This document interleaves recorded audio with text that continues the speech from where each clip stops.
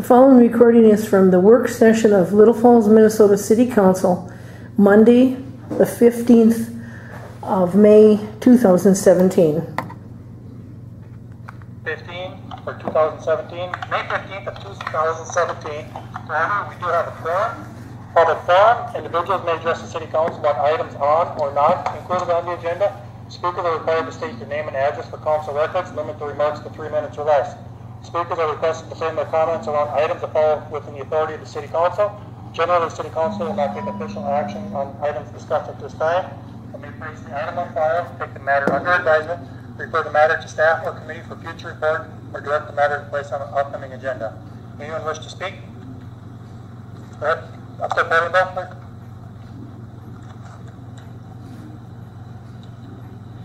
I'm Bill Short, 114th Street Southwest, and I'm speaking well for myself and a whole lot of other people. Buffalo's a great dad idea. I mean, you know, I don't think people are behind what they live happier, live longer. Well, if their idea of living happier is to aggravate thousands and thousands of people and make their life more miserable, I don't know. I guess I feel sorry for them. You know, I don't see there. Well, any of you that were around here during the awful fiasco, but I was involved and I learned a lot about the charter and the initiation, petition for initiation and stuff. And I hope it doesn't come down to it, but I can guarantee you I can get more than enough signatures to turn this into a Buffalo-free community. Thank you for your time.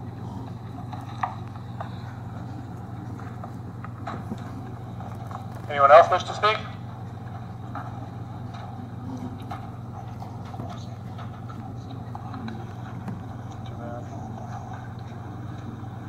Chris Crone, 118 First Street Southeast.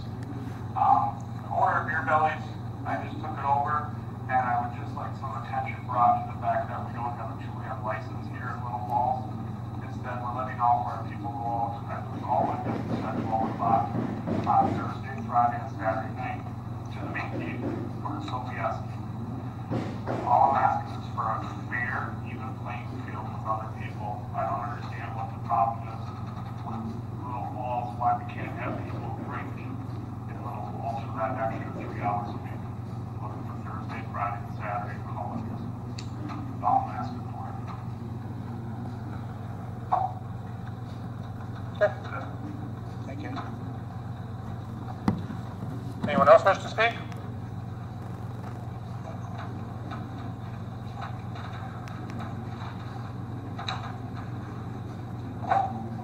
Greg Berger, 1216 Berkeley Drive. Hang on a second.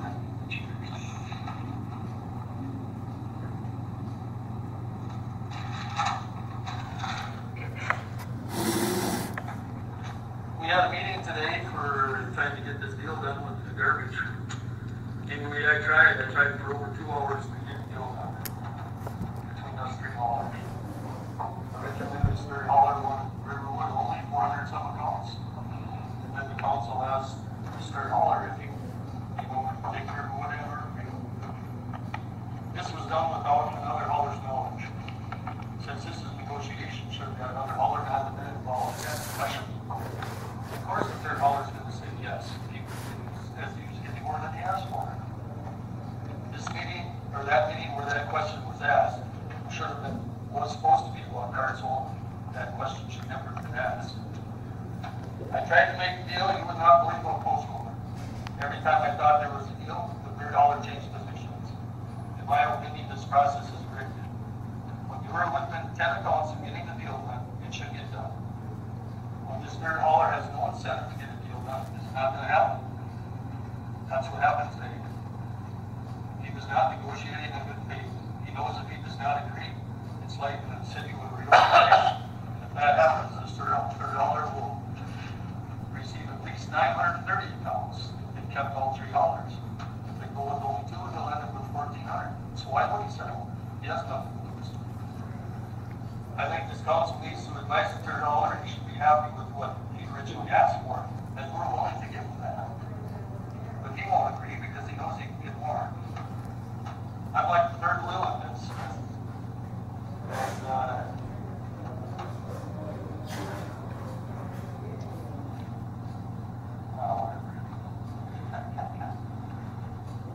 as the disagreement is mainly between the other two owners, while I have made every effort to get a deal done that was small to building to start.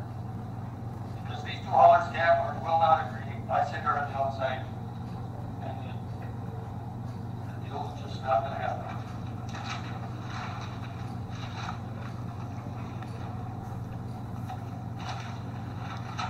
Anyone else wish to speak?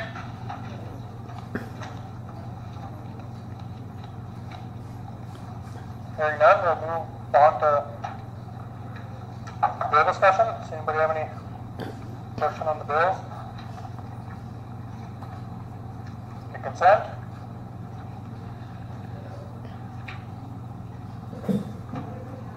Council items, amendment, review of proposed chapter 11.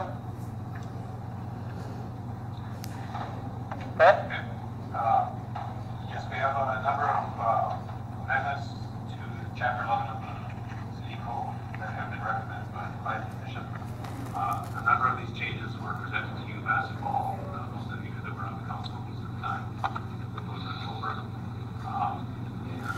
And at that time, most of the changes did not appear immediate. But there was one that was set back for more discussion at the Planning Commission regarding accessory buildings or sizes. And they had that discussion and came back with some fixes that they addressed your concerns. But there are a number of new changes that have been presented and recommended by the Planning Commission. Since that time, what we did is basically try to go through the entirety of Chapter 11 so that we could address a number of sort of long-standing concerns about that chapter. A lot of it was just outdated and needed to be gone through and updated. Some of it was conflicting with each other. And some of it was maybe just confusing and needed to be clarified. And so that was really the intent of going through Chapter 11 to update these. Chapter 11 basically regulates land use in the city, things like setbacks, building heights, and the types of land uses that are allowed on every property in the district. So it's an important chapter in the sense that it really does affect the development patterns in the city. So what we wanted to do tonight was to just go through some of those changes, particularly the ones that are new to you or to the council, and give you a chance to kind of ask questions about it and answer any questions that you have. So we intend that at some point in the near future to bring it forward for kind of open for your actions. So with that said, if you look at the report that I had sent out, you try to summarize the changes. The first set of changes there was the ones that you had seen last fall regarding non-conforming uses and structures, so I won't spend a lot of time on that, but basically those changes have to do with reflecting some changes in the state law that have been made in the last few years about how those kinds of uses are regulated, and we had to make some adjustments based on those. So primarily it was about that. The second category there is accessory buildings on residential lots. This is the one that you had sent back to the Planning Commission for more discussion. The significant change here is that it would be, rather than just having a 1,400 square foot limit for accessory buildings on all residential properties, it would be changed to one that had a bit of a sliding scale based on the lot size. So that people with larger lots could have more accessory buildings than those smaller lots. But it does cap it at 2,000 square feet, which I think was one of the main concerns of the council back in October. So we have a little bit lower cap than what we had initially presented. Another change that we made in that category since the last time we saw these ordinances was currently there's an 18-foot height maximum for accessory buildings. And what we did is we said that would be the limit unless somebody had a taller house. And as long as it was not any taller than their house, they could have the accessory building a little bit taller. So really what we kind of did is split it so that even if your house is less than 18 feet tall, you still get at least an 18-foot accessory building. Even though it's taller than your house. one-story homes with 3 12 pitches or something that was pretty low. So that was the intent there. Another change regarding accessory buildings is currently there's a prohibition on accessory buildings on 50 lots. You don't have a house like that. You get a small section of that, and if you have a 120 square foot building or less, and it's not on a permanent foundation, and it can be on that empty lot. So that's trying to make some accommodations there. But keeping it limited. In terms of setback and yard requirements, that was primarily all seen last fall. Included in that, we made a switch in terms of how the curve was 100 and then on lot. So that's how much it is.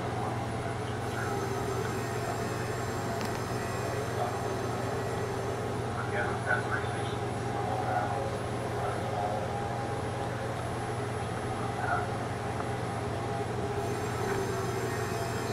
Category there was non-conforming lots, and again, that was all that is left in the state.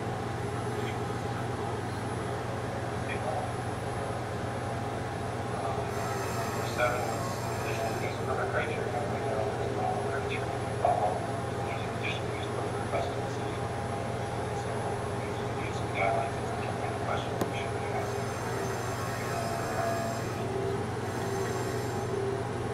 Pretty standard list.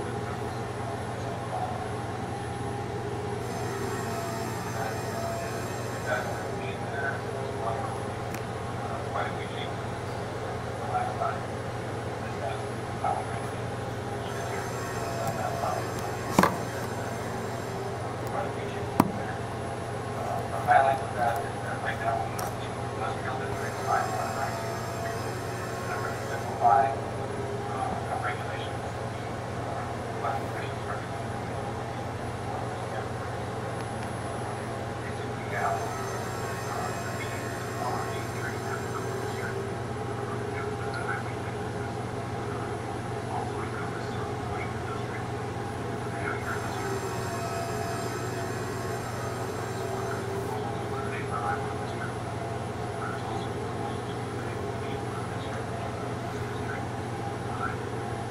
Covered kind of smaller cities, while bringing just more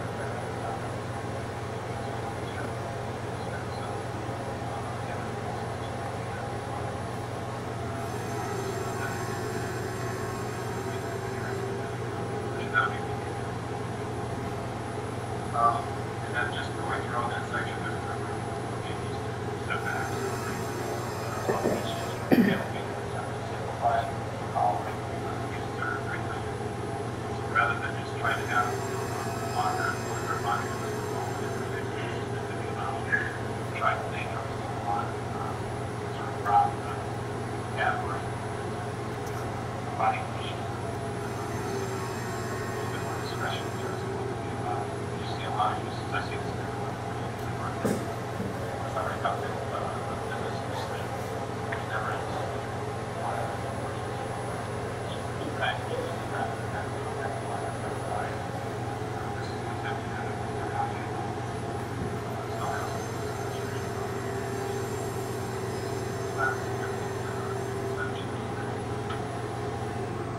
Other than that, a lot of this was kind of clean up. Some sections regarding motor fuel stations and drive-in establishments, which were updated, we're proposing for elimination.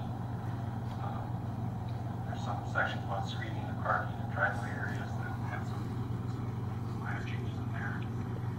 Section 12 on the summary there is regarding plan unit developments. This is trying to consolidate. I think for 3 different sections or 4 different sections in the current code regarding plan unit developments and just put them all in one. And make it more comprehensive and clear on how those are going to be regulated. So that was a fairly lengthy section there that was pretty good. And then the last section has to do with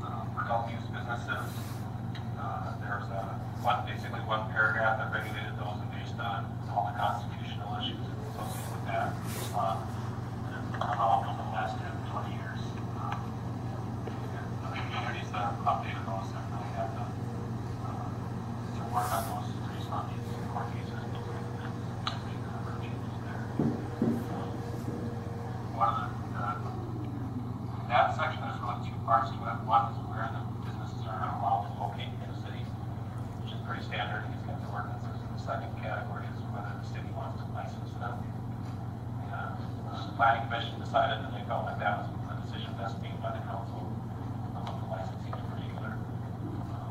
So in my conversations with Morrison County, they do regulate and they do license those kinds of uses. And they will do that in the city, but if the city wants to have its own standards for licensing, they would need to adopt those into the county's ordinances. They will step aside in that case and let the city and not enforce theirs. So that's my position. I think at this point, the staff review it seems to make some sense to have some licensing. So that's kind of a quick overview of everything. One change that I would propose, there was a number, like I think 3 places in the ordinance where we were proposing elimination of section because we felt like they were already covered in other parts of the city code. In 2 of those areas, that's true. When we looked at it, in the 3rd area, when we looked at it closer, it probably is covered by other sections, but it gets a little bit gray rather than creating a gray area. We felt like we should just leave that in. So that has to do 276. Times of day regarding loading and unloading of construction materials.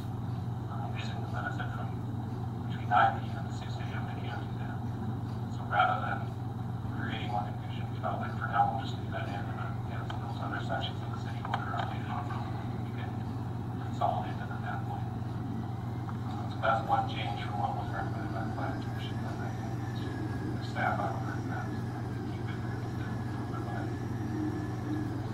So I will leave it there. And I will bring that up again or if there's any questions. I'm just going to add that the planning commission has been working on this probably 10 plus years. I haven't been working on that long, but I know the planning commission has. And the code hasn't been updated, I think, since 1974, so it's for an overhaul. It was good just to go through all of it at once, try to get a holistic approach to it, to get all of it taken care of. So it's been a long time coming. This is finally here. I know it's a quite lengthy document to read, but I would encourage you guys to take a look at it because it does affect everything that we have and are allowed to have in fall. You got any questions for Ben? Concerns? Thoughts?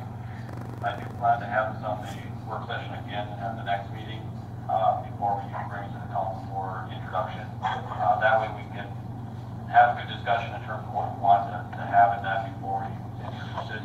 Because it's always easier to have it right when you introduce it so that when you vote on it, it goes through as opposed to sending it back, rewriting it, and then coming again. So I do plan to bring it up one more time. I have a suggestion, maybe.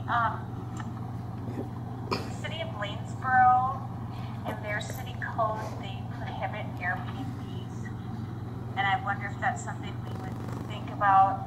And it's not because I have a B&B and I don't want the competition. It's because Airbnbs typically don't collect lodging taxes that directly benefit the CDB. So I don't know if that's something that the planning commission wants to think about or address or look into. But I see Sartell just voted it down because they had somebody there that was actually offering it. An Airbnb. Yeah. And especially if we've got a bike trail coming through and we're trying to bring more B&Bs into town, you know, in order for the city to benefit from them as well as the individual who has the B&B. And their Airbnbs are really unregulated. So it might be something to think about and look into. Well, it's also competition then for hotels in the community. Yeah. And it's also, it sounded like it was more for like the big city tourist traps where they had all kinds of amenities for them. Yeah. So that's why Sartell voted it down. That's what their reasoning was. They voted against being Airbnb? I believe so, yes. Yeah. Is it that bad if we've got hotels in town that are filled up that don't have room for people to chase them on to the some more hotels next that town? the city can benefit from rather than, you know, because Find an investor for it. True, but we have. We don't want to chase people out of town either because we want to limit them not to be able to have a Airbnb. If you got a half a dozen people in town that want to do it, I don't know why we chase people out of town to somewhere else because there ain't nowhere. Because for the them to stay. licensed B&B has a lot of hoops they have to jump through to get licensed. And Airbnb is now doing the same thing without the license, without benefiting the city by paying lodging taxes. It's unregulated. They don't have to be inspected by the fire marshal. So if there's a fire, I mean, it's just completely an unregulated area. And I think that the city of Little Falls should have something in place, either saying if you are an Airbnb, then these are the rules you have to follow, or no Airbnbs. It's just something to look at and think of because it's becoming a real popular thing. People, every city in the nation, has Airbnbs, and people are pocketing the money without paying any taxes on it. So that's just something maybe that could be discussed. I would suggest maybe checking in with Sartell and what they went through and what their issues were and their concerns. Yeah, and Lanesboro, find out what their city code is regarding. That's a good example of what I was saying, that there's uses now and we're different providers, that is you can't accommodate all, or can't necessarily one set of rules that's going to accommodate all of them. Sure, but that's certainly one that I think are on an issue of concern for a lot of people. Look at that. Other questions? Well, we have something in place that somewhat covers that already. Because if it's like, and I'm more familiar with like your Uber and Lyft because they're vehicles, right? So Uber and Lyft are actually not selling it. They're an intermediary between two private parties. I suspect Airbnb is kind of the same thing. They put party A in touch with party B for the arrangement. Well, we already have requirements for hotels and stuff, right? So, is it covered? I mean, I can't put an ad in the paper and rent it on a nightly basis, I right? don't think there's anything in our city ordinance that pertains to B&Bs or Airbnbs in any way, shape, or form. But it doesn't have to be Airbnb is what I'm saying is. There, some of the things that are coming out on this is that they'll limit the use of the Airbnb like that to a certain number of nights, where to prevent basically that owner from operating like a typical bed and breakfast. Breakfast in bed? All the time. So this, Airbnb is nice for some of those owners that maybe have a place to live and they're gone for 2 weeks and they want to get a little extra revenue out of that. I think that's the innocent side of it. The others are where people are buying up a lot of property and potentially putting it on the market as an Airbnb instead of making it available as rental housing, and that causes problems in terms of your housing stock and your affordable housing availability to people because they can make more money only having it rented out a couple nights a year versus having to sign a full year lease with the tenant. So there are definitely some challenges in Airbnbs and that use. I just did a quick search on their site and there are two buildings there, two places in Little Falls. So it's There are two Airbnbs. listings. You know what I'm saying? So I think Raquel is right that we should at least look at it in terms of regulating it or creating some sort of limitation so that if it is used as I'm going to be gone for a while, I want to make a little extra, I can come in and let somebody lease out my space for a short period of time. That's one thing, but if it is going to compete, serve as a functioning lodging for people, they should likely be subject to the same taxes that are bed and breakfast and hotels are too. John, did you see that article on Sartell? I'm not sure if they ordered it down or if they decided to regulate it. Yeah, I was actually just listening to a podcast on this, and they're talking about that. Mostly it was on how really bad it is in terms of the affordable housing for Los Angeles, California. But they did talk about it's kind of a mixed bag. It creates some good things and opportunities for people to earn a little extra revenue on their properties, but in other circumstances it can be bad, especially when it's not, if it is serving a larger capacity, that's not very good. We do have a shortage of lodging in Little Falls. We only have 300 hotel beds in this town, and they're full all the time. So as far as competition, I don't think that's an issue. I think what we should do is try to attract some more, legitimate B&Bs or small hotel to increase our lodging. That way, they're doing it by the book. They're regulated. They're licensed. They're inspected. They're safe. Let's just like home occupation. How many home occupations are in Little Falls that we have no idea that are going on? People working out of the house, working out of their garage. It's one of those things. It's how much regulations can you put in, how much time we spend in sending our forces out there to try to find these one or two people. We're going to search the internet and see who's out there doing bed and breakfasts 5 days a week and see if there's a new one that pops up to go out and check on them. There's people that do business the honest way, and there's people that are going to sneak behind the scenes. No different than how many people buy stuff off the internet to avoid paying Minnesota sales tax and have it shipped in. Well, it's on yourself to end up paying that. And if they do, they do. If they don't, they don't. But there's only so much we can regulate. Well, that's not what the zoning commission said when I tried to get the hours of serving tea. I couldn't say, well, can it be up to the innkeeper? What hours they serve tea? And they said, no, this hour to this hour. So, is it a B&B that they're operating, or is it renting out their house? Are they serving food? Is that what they're doing in these Airbnbs? Are they serving food? Do they have restaurants? Are they cooking food? Are they? Some of them leave their fridge fully stocked. Some don't. But it's still lodging. Is it a B&B? No. Is it a hotel? Kinda. Is it an apartment that you're renting for a week? Kinda. So it's all. Yeah, most of them are on nightly basis. Yeah, most of them are for one night, and people will, rent out their apartment every single weekend and go stay with a friend and split the money with their friend. It's. Sartell did that.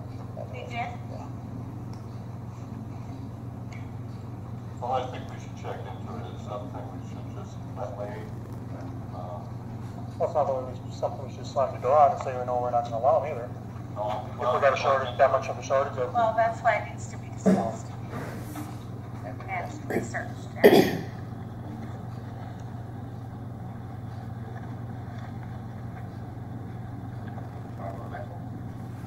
What's that? Ready to go to the next one? Is there any other questions?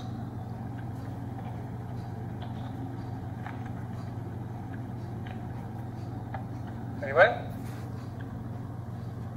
Okay. Recess for the regular council meeting. Tomorrow we are opening up bids for the next two blocks on 7th Street Southeast. I would like to see if the council is available sometime later this week, whether it be Wednesday, Thursday, or Friday, to have a quick, short meeting basically to review the bids and recommend approval for that contract. Right now, the 7th Street project is the one that's under construction. It's getting close to being completed in terms of being able to take out there. In terms of the residents, I'd like to be able to make it as seamless as possible so they can take out from where this current contractor has completed the construction and keep working to be able to get it done and get out of there. That would be beneficial. So I guess, is there a day that works for you? And I guess I leave it open that even the daytime would work. It's not going to be anything more than probably 20 minutes to review the bid and accept the bid favorable.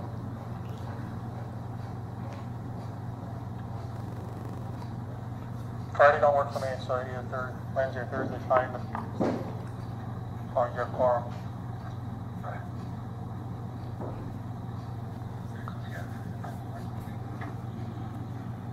So we're looking like a noon meeting or something?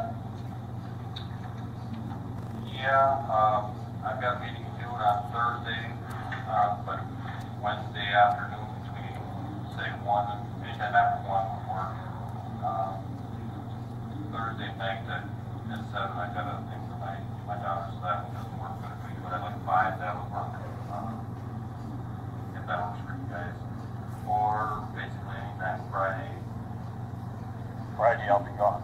Okay. Wednesday at 1, is that what? Is there no for quorum Wednesday at 1? Wednesday is fifth. Friday, I'm gone. It's Wednesday, the best day of us on now. And any time on Wednesday. Wednesday at 1 would work for me. 1 on Wednesday? We need any 7/8 vote for that? No. Sounds like we'll have a quorum then. That means 1, 2, 3, 4. that's right, Jerry, Wednesday at 1 don't work for you? The 17th? 17. That's 5. Late, that's 6, so we should have enough then. Okay. So, can I at the end of the meeting, if you wouldn't mind just recessing till Wednesday the 17th at 1 o'clock? Wednesday at 1. What are we talking about? Half hour.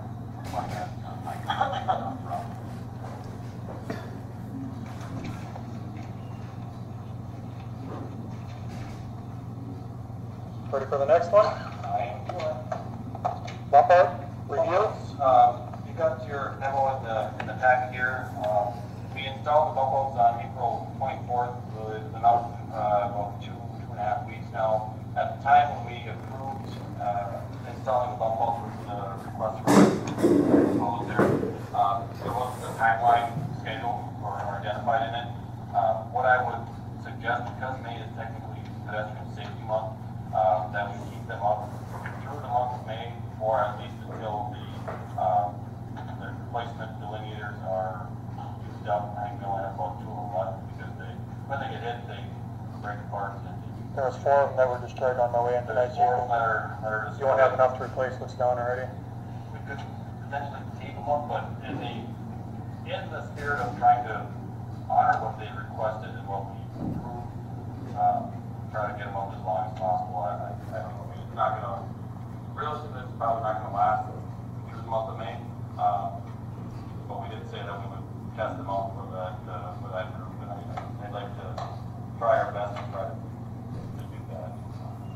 We did reimburse the city for the cost of them, so I just feel like we should try to keep it along. I agree that they have been some difficulties in that area.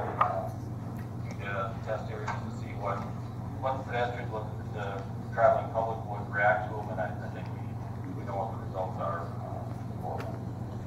I would, Mr. President, I would agree to try to stretch it out as long as we can. I've had numerous negative comments against them. If I was from out of town and came through, I think we invented a new kind of sprinkler or something, the way they're all splayed out. Only I'd wonder why you're watering the intersection. But yeah, it doesn't look good, even for the community. That looks like we got some crap put out there. Looks better with a planter in it. Yep. And some Takes chalk your eyes lines. off the sprayed. It does kind of look The like. sidewalk chalk? What's the chief's take on it so far? I would agree that it's not the best location for the traffic. It's too fast, it creates confusion. Coming into the 30-mile-an-hour zone, it's a busy area, it's a congested area. Any larger vehicles have to level with the meters to get to the intersection. So it's just not good. The bicyclists are complaining, it's real dangerous for them because they have to check out further and, put some right in the line of fire. I could see it in an area with residential traffic, slow traffic, but there's too much traffic on First Street in that area around the businesses, and it just is not a good location. Wouldn't it be better if we would have set it up in a less traveled area? It kind of would defeat purpose. Yeah. They're intended to help with pedestrian safety by creating a zone that the pedestrians crossing the street shorter. So you got to find that right mix. But really, this what I've seen with the semi-traffic and larger vehicles that service that use that road to service the businesses. You got a couple hardware stores, you got a lumber yard that uses that as access, and they all come through that intersection. It's doesn't fit inside the width of the street. Well, the biggest thing, I travel that road 4 or 5 times a day going back and forth to and from the post office to the bank, home for lunch, whatever, and there's been numerous times where there's no turning lane anymore. The turning lane is gone, and I don't, if we want to wait until the end of the month to take them out there and cause an accident, or if we best stop removing them and be done with it. We tried it, we give it a shot, and we can see it's not working, so we'll have a failed product lay there to end up causing somebody to get hurt worse. There was a guy in a wheelchair the other day. He was back on the sidewalk. He didn't go out there anyhow because there was a semi coming to turn the corner, and you know they're way back on the sidewalk. They don't. It's not something that's used and properly used by the pedestrians either. They're not getting out there. They're still waiting back at the curb, and people are stopping. Well, and it's just that much longer without a turning lane. I think it's going to be, hate to see it fail, but obviously it's not where it's working the way it's supposed to. It's just have them removed before something does happen or somebody does get hurt on that intersection. Well, fortunately, the pedestrians have noticed the delineators, and that's why they stay on the sidewalk. Yeah. Yeah, that would probably be their shoes. Well, with them being busted, it creates a driving hazard too. Right. So my recommendation would be obviously, if you tried it, has the right idea, it just doesn't fit the application, I would recommend this. So the only reason to keep them up would be to honor our commitment that we made to LVLL. Correct. Okay, and they would probably understand if. They probably understand, that's right. Well, obviously they're out there with duct tape taping them up. I've seen it a couple, 2, 3 different times, and We've received numerous comments calling that's kind of a representation right in front of our police department to have something like that, and I don't think it's not working too. The gentleman that spoke to us earlier, not the only one that heard the same thing, that we're going to get a petition if you go through with this. But anyway, I think it's a waste of time just keeping it there, just to honor it. If you have your information, that's what it's about. Not late, but find out. Drive, study with it. Well, I hope not. So, survey with it. I don't know if they've been out there or not, but we aren't gathering any hard data from it, other than visually what we see from it. And we know, she knows we know what the tools, what the comments are that we see from it. So, that information we have. Well, I can tell you one thing, it's on TV or out in the radio tomorrow that we're going to remove them when they're done. They'll be all ran over tomorrow night by the time we get up the following morning. They'll all be destroyed. Don't do it with your bike, though. No, he's not in choice. Picking them up in pieces. So, I don't disagree. Even back in March of 16 when we first looked at these, the whole reason that we're looking at narrowing the roads, really using the standard of 36, and we're going to 32 because we try to make that narrower. Bump outs are harder to go around and harder to maintain, so I have that same sentiment, but as a test I was okay with that. It's on the regular council meeting, we can decide what we want to get taken down, but kind of sense I know where that needs to go. That's okay. I think a lot of it, balance of what they were asking for and willing to help participate in our concerns about how they're going to function and operate. This was a good test, and unfortunately the location didn't work out as hoped. Physics just didn't operate well for how vehicles travel. well, there's still a big traffic on that corner, and that's why the road's as wide as it is, and you have your turning lanes there. Okay. Garbage bags? Well, so this is going to be a poll or change of direction from what's in here in terms of the memo. As you heard from Mr. Berger, our meeting today did not go well. We met from 2:30 till about 5 o'clock with one of the haulers leaving the meeting, walking out without agreeing to anything at 4, around 4 o'clock. We've reached an impasse in terms of the customer counts. At their last meeting where it was agreed upon to have Lemires have the Riverview area, the customer count that entails about 485. And where that came from in terms of splitting up the rest and trying to evenly distribute it between the other two haulers. Especially the one that left the meeting from the disposal to Bluebirds. It's demanding about 70 customer accounts returned to him.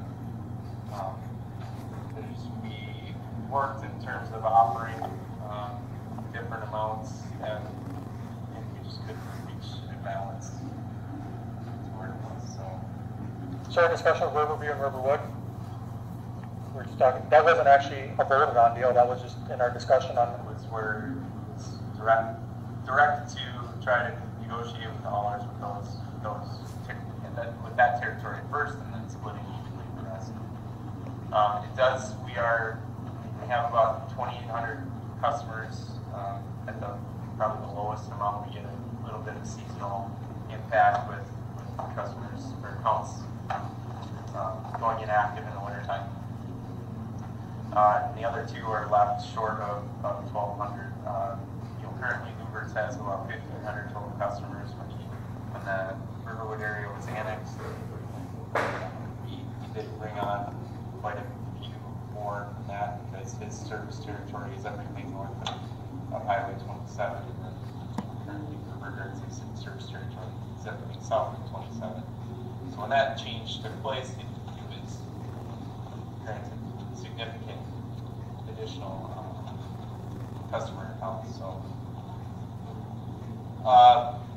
just that happened automatically by the annexation. Wasn't written into the contract. Had a contract annexation. Boom, you get more customers. Here you go, Merry Christmas. Because you're north of 27. It's because the contract delineated 27 to be the dividing point between where your customers were at. Prior to that, it was pretty well even. My understanding is. How many customers did they have? Burgard then? Bluebirds. Burgard's a little over 1,200. Bluebirds is a little over 1,500 today. Part of our negotiation in even talking about the price was to hopefully ensure that the increased price in service with hopefully some savings in operating costs with being able to use cards and cider and tippers. It's slightly more, or it is getting more expensive. Was to balance out so that they weren't going to be negatively impacted in their operating revenues in that fashion between joint expenses. So. John, what were the proposed splits again today? The proposed splits with what was sent out in the contract following that meeting were Riverview, which is the area west of Haven Road, north of St. Paul. There's a couple other that aren't just on Riverview, Pine Tree Boulevard in there. We just, numbers is what we're looking for. 485, about 1150, 1160, and then 1125 is the first. It's 170 mark. He indicated prior to leaving the meeting that he had 70 more customers. He really was also upset about using the Riverview area without that being discussed. But in a different conversation with him, I tried to ask about whether that was the total numbers or specifically that area. He would like that area because how it operates. It doesn't have alleys and be working on the street, but really bottom line is down to the customer. So where does this leave us now? A big slap in the face from our haulers that don't want to work together and let our cards go forward like we proposed to the public? So we have, the present haulers have some legal leverage. They have a continuing resolution for then through the end of this year. It was under the anticipation that we'd be actively negotiating the terms for for the next contract, at this point, with the impasse, it's either try to get back into the table, and I don't know what else we can offer, the customer council or the customer council can't accept and come to an acceptance on the number that they're going to have. I don't know how much more negotiating that's going to do for us unless there's something else that we can offer. Which, within the residential solid waste collection contract, there isn't anything else we can offer.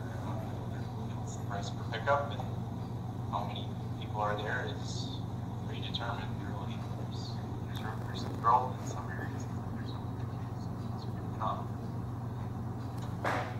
We can make the efforts to start to reorganize. I think that would be the advice of Tony here tonight.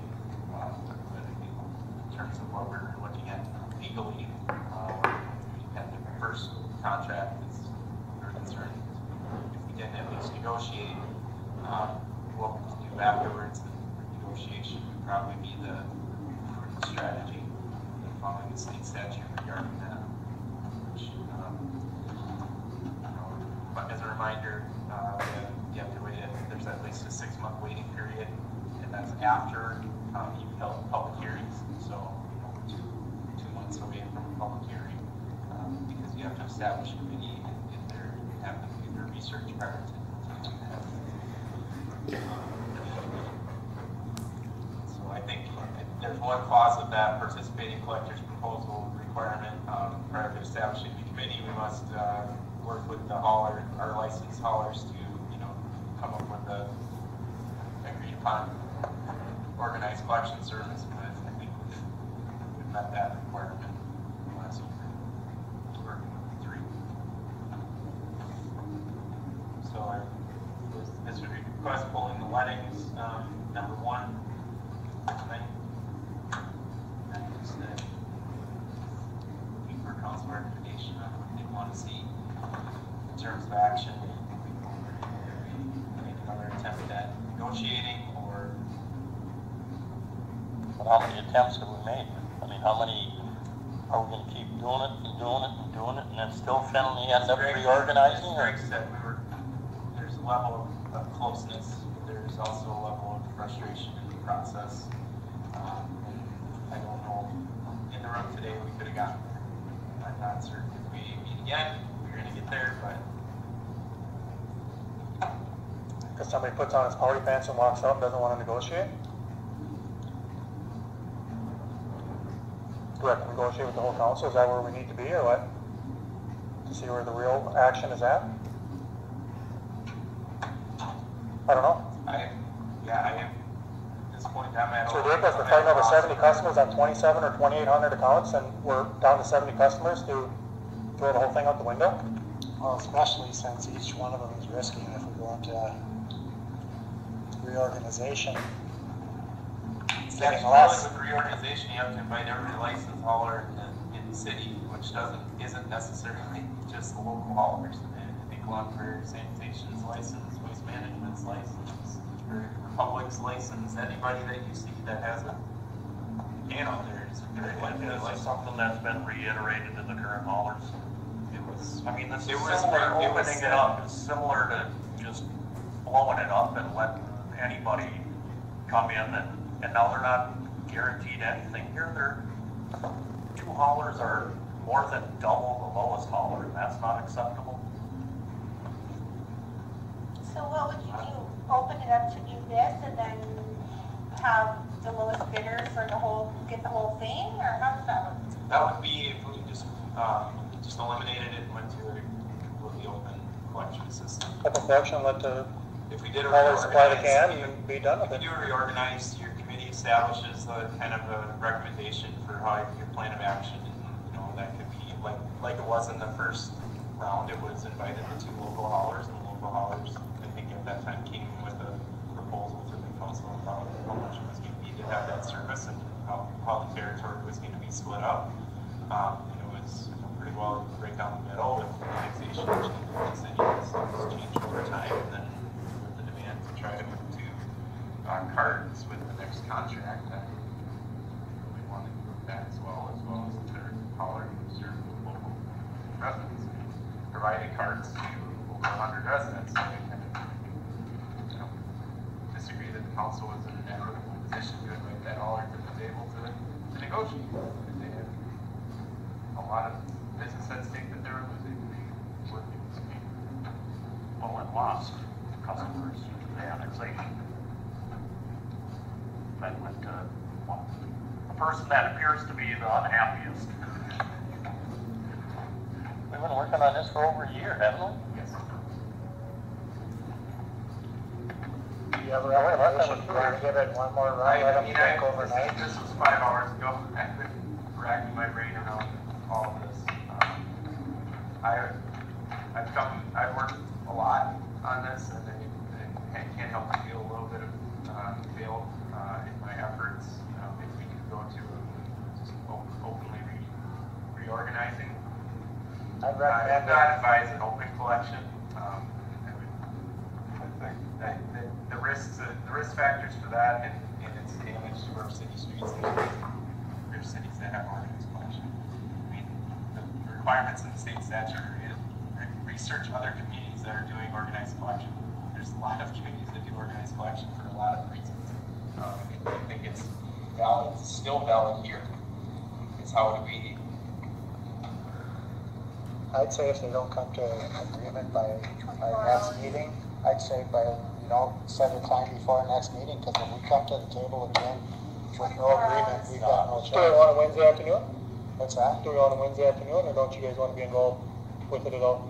I think right now we should let, the emotions are pretty high between the three haulers, let them settle down a bit, come back in a few days, and then once they get more level-headed. Give one last attempt, and by the next meeting, come to a decision. I like the Wednesday idea. I haven't even been involved in it for a year. Yeah, but then our 20-minute meeting is going to be 4.5 hours. Yeah, I don't have. That'll be like starting over and getting us all in there. No, I think you should have one more attempt here, try to resolve this, and have it ready for the next meeting, or else our hands kind of tied, and we have to. Well, then we'll do what we have to do. What else is there to do if we don't come to an agreement? Reorganize, or what else are you going to do? Face the consequences with all of that. It's likely haulers are going to feel they have a position, or existing haulers are going to feel they have a legal position that wouldn't allow us to reorganize without them involved. And Their contract's up the end of the year, right? their continuing resolution of their contract that was up at the end of last year. Okay, well then, after that, we have no obligation to them, right? This was you missed the history on this. There's no clarity in that position. The state statute does not identify that. There hasn't been any cities that have gone organized and then stopped going organized and had conflict with that. So it's not clear. So we'd be a guinea pig again. Yeah, we'd be a test case to that law first. We like to be first, though. Yeah, right. Well, something has to be done. I mean, you can't just keep going on and on and on and on. It's been a year. I said that. That's what I said starting last April. I say agreement's got to be get on the agenda. It ain't on by the next council meeting. Next time to move on. I mean, we'll do what we have to do. I don't think we have any other options. I don't think we need to sit here and hash this every meeting. And I know, John, you must be getting frustrated. I mean, it's on your agenda. It isn't the only thing you're doing every day. I mean, I think we're all getting frustrated, to be honest with you. We've come this conclusion, we've got how many surveys, and, right? people with cans are coming, we're ordering cans, what kind of cans you want now. The hell with it, now we're going to wait another year because we're arguing over 70 freaking dumpsters in town. It's frustrating. I agree with you 100%. No, that's why I'm pulling it. Or we're going to put them in the garage for a year or two until we can come to a conclusion, then you have Waste Management come to town and supply their own cans, so then we got them. Then you'll get green ones. You won't get red or whatever color. Yeah, then you're going to have green and yellow, no choices. What, can I leave it out back? You can leave wherever you want to leave it. Go on alleys and streets and curbs and sidewalks, wherever you want them to go to get them. Right through your yard. with that. Hate to put it all on you, John. Sorry, John. Warm up, you're going in. Let's go. We'll see. Okay.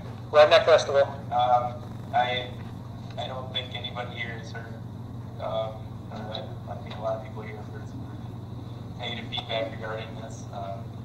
We indicated to Sylvia when she was here that it's here with the public had to say, feedback whether or not we recommend moving forward or give some applications. I don't think there's any motivation at this time to do so. I do have to say I did have one positive, but I've had more negative on this and garbage and everything else that I've been involved in. I would say having heard Sylvia speak a couple times, there's a misconception between hearing Redneck Festival and actually hearing what it is that she's planning to do. Well, then she needs to update her message again. It's a simple change of the name.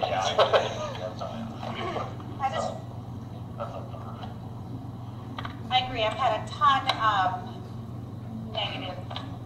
No. But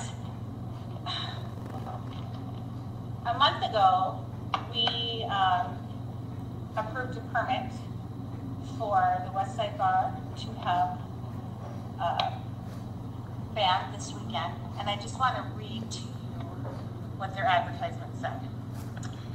The weekend starts with Levi Pelzer Band playing on Friday night, May 12th. Are you ready for Skyline Tattoo's 10th anniversary party on Saturday, May 13th? Dueling DJs, Redneck and North Star Entertainment, will start at 11 a.m. Look for classic cars on Broadway, dart tournament at noon, Polish horseshoe tournament at 2, frozen t-shirt contest, volleyball pong, and outdoor food served by Herbie's Bar, and it goes on. So why would we say yes to that and no to Redneck Festival?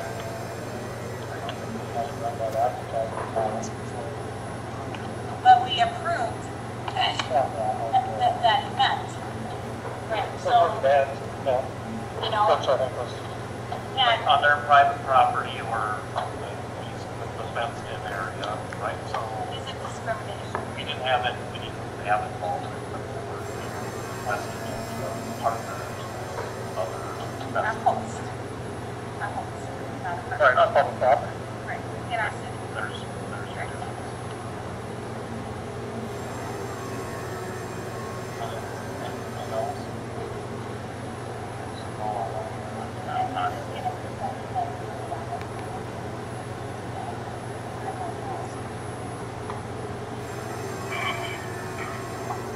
That's the whole idea with the music at the West Side Bar too.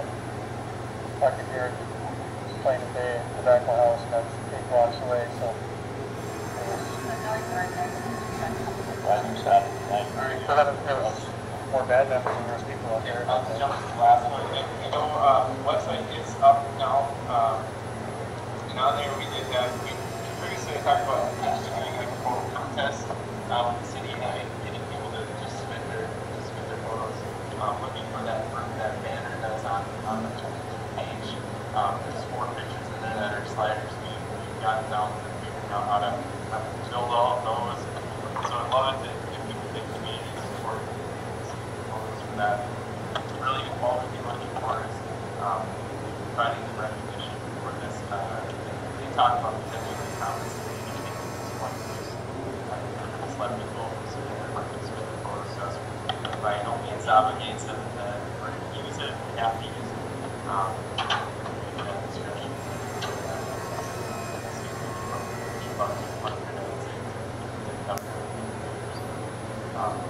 Just looking much more.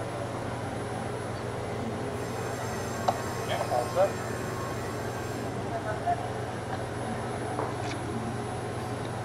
We will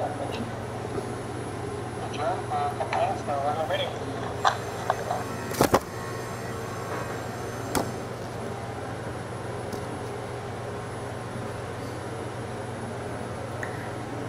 Sorry for the noise in the background. I'm at City Hall during the daytime on Wednesday, the 17th of May. I'm in the little conference room and they're doing some kind of construction work in the rooms next door to me here. So that's the saws and all the hammering and everything you've heard in the background. I apologize for that bad audio, but at least you got to hear it. Thanks for listening. From the work session of Little Falls, Minnesota City Council, Monday, the 15th of May, 2017. 15 for 2017, May 15th of 2017. However, we do have a quorum. Public forum, individuals may address the City Council about items on or not included on the agenda. Speakers are required to state their name and address for council records. Limit the remarks to 3 minutes or less.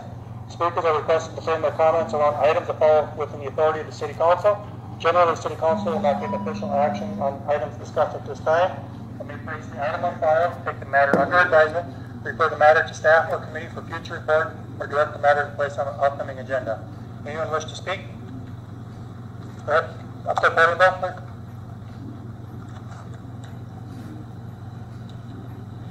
I'm Bill Short, 114th Street Southwest, and I'm speaking well for myself and a whole lot of other people. And bump-outs are a great dad idea.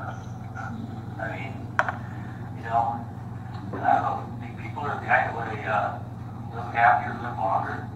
Well, if their idea of living happier is to aggravate thousands and thousands of people and make their life more miserable, I don't know. I guess I feel sorry for them.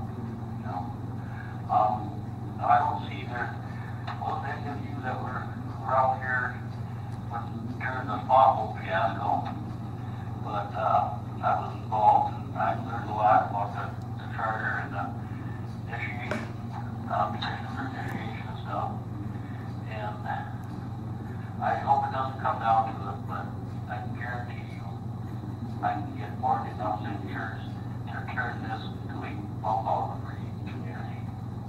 Thank you for your time.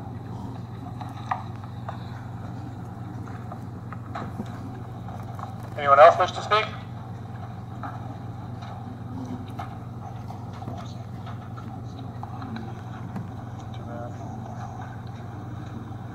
Chris Crone, 118 First Street Southeast. Owner of Beer Bellies. I just took it over, and I would just like some attention brought to the fact that we don't have a 2M license here in Little Falls. Instead, we're letting all of our people go out and do all the business at 12 o'clock on Thursday, Friday, and Saturday night to the main gate for Sobieski. All I'm asking is for a fair, even playing field with other people. I don't understand what the problem is with Little Falls, why we can't have people drink in Little Falls for that extra 3 hours a week. Looking for Thursday, Friday, and Saturday for all of this. That's all I'm asking for. Okay. Thank you. Anyone else wish to speak?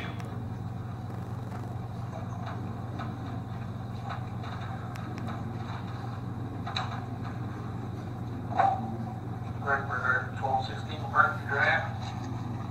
Hang on a second.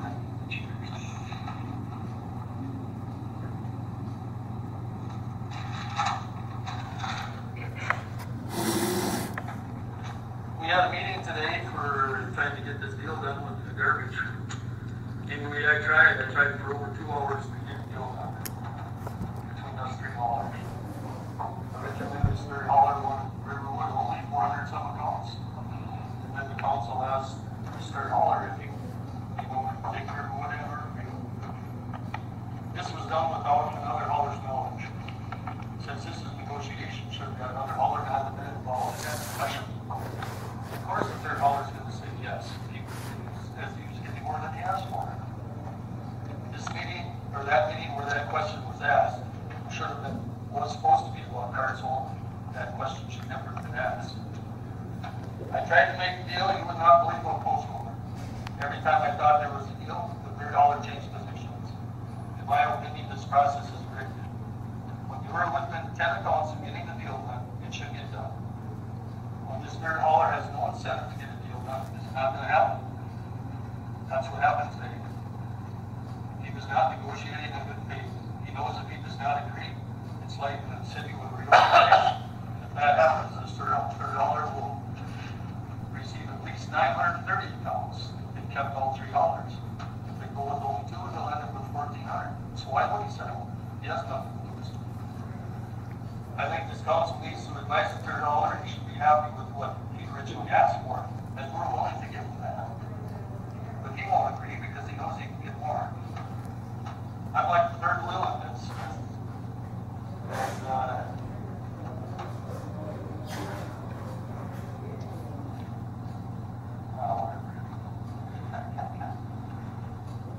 As the disagreement is mainly between the other two owners, while I have made every effort to get a deal done that was small and felt at the start. Because these two haulers can or will not agree. I say they're on the outside, and the deal is just not going to happen.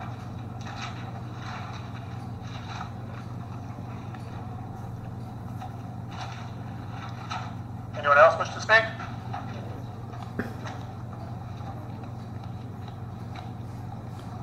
Hearing none, we'll move on to bill discussion. Does anybody have any question on the bills? The consent?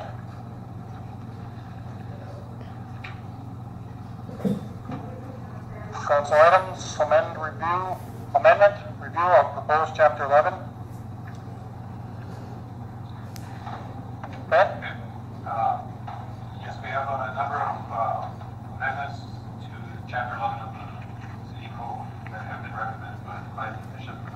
A number of these changes were presented to you last fall. Most of you could have been on the council most of the time. It was in October. And at that time, most of the changes were not here immediate. But there was one that was set back for more discussion to the Planning Commission regarding accessory buildings for sizes. And they had that discussion and came back with some fixes. I think they addressed your concerns. But there are a number of new changes that have been presented and recommended by the Planning Commission. Since that time, what we did is basically try to go through the entirety of Chapter 11 so that we could address a number of sort of long-standing concerns about that chapter. A lot of it was just outdated and needed to be gone through and updated. Some of it was conflicting with each other. Some of it was maybe just confusing and needed to be clarified. So that was really the intent of going through Chapter 11 to update these. Chapter 11 basically regulates land use in the city, like setbacks, building heights, and the types of land uses that are allowed on every property in the district. So it's an important chapter in the sense that it really does impact the development patterns in the city. So what we wanted to do tonight is to just go through some of those changes, particularly the ones that are new feet to the council, and give you a chance to kind of ask questions about it and answer any questions that you have. With the intent that at some point in the near future, we'll bring it forward for kind of open for your actions. So, with that said, if you look at the report that I had sent out, you try to summarize the changes. The first set of changes there was the ones that you had seen last fall. They are non-conforming uses and structures, so I won't spend a lot of time on that. But basically, those changes have to do with reflecting some changes in the state law that have been made in the last few years. About all those kinds of uses that are regulated, and we had to make some adjustments based on those. So primarily it was about that. Second category there is accessory buildings on residential lots. This is the one that you can send back to the Planning Commission for more discussion. The significant change here is that it would be, rather than just having a 1,400 square foot limit for accessory buildings on all residential properties, it would be changed to one that had a bit of a sliding scale based on the lot size. So that people with larger lots could have more accessory buildings than those smaller lots. But it does cap it at 2,000 square feet, which I think was one of the main concerns of the council back in October. Was to have a little bit lower cap than what we had initially presented. Another change that we made in that category since the last time we saw these ordinances was currently there's an 18-foot height maximum for accessory buildings. And what we did is we said that would be the limit unless somebody had a taller house. And as long as it was not any taller than their house, they could have the accessory buildings a little bit taller. So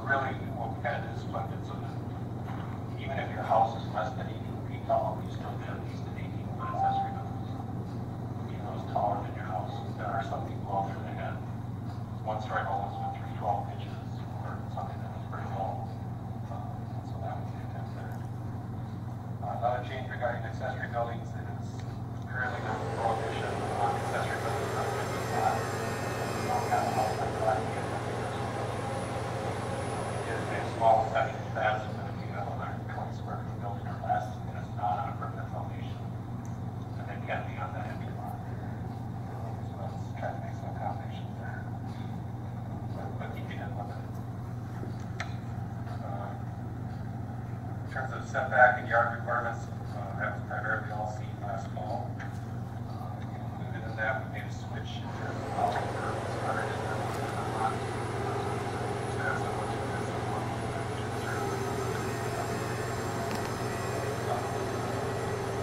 Again, with fence regulations, all that last fall.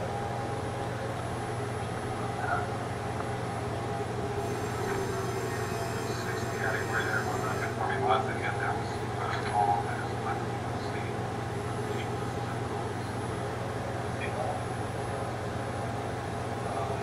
Number 7 was conditional use permit criteria. We know there's no currently follow the conditional use permit request in the city. So these would be some guidelines as to any questions we should be asking.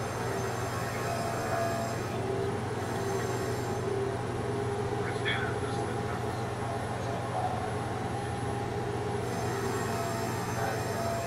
That would be in there. Why did we change the last time? This has how we raised it. Why did we change it there? The highlight of that is that right now we have two industrial districts, 5 and 9. That we're going to simplify our regulations. Regulations for basically now.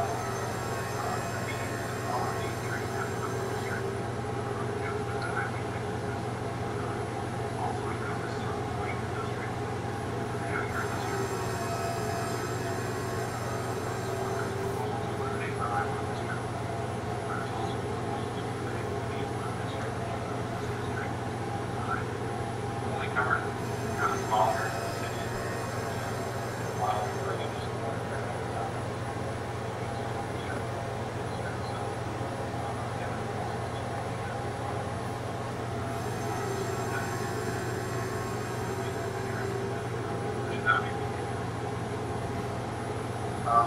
And then just going through all that section, there's a number of changes to setbacks.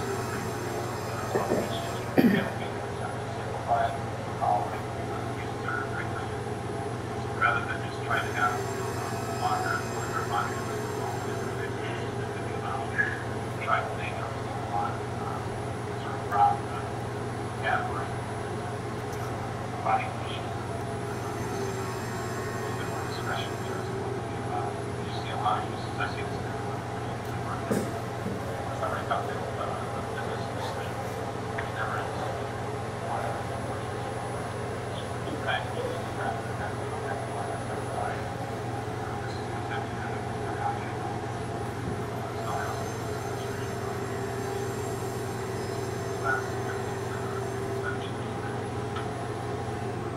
Other than that, a lot of this was kind of clean up.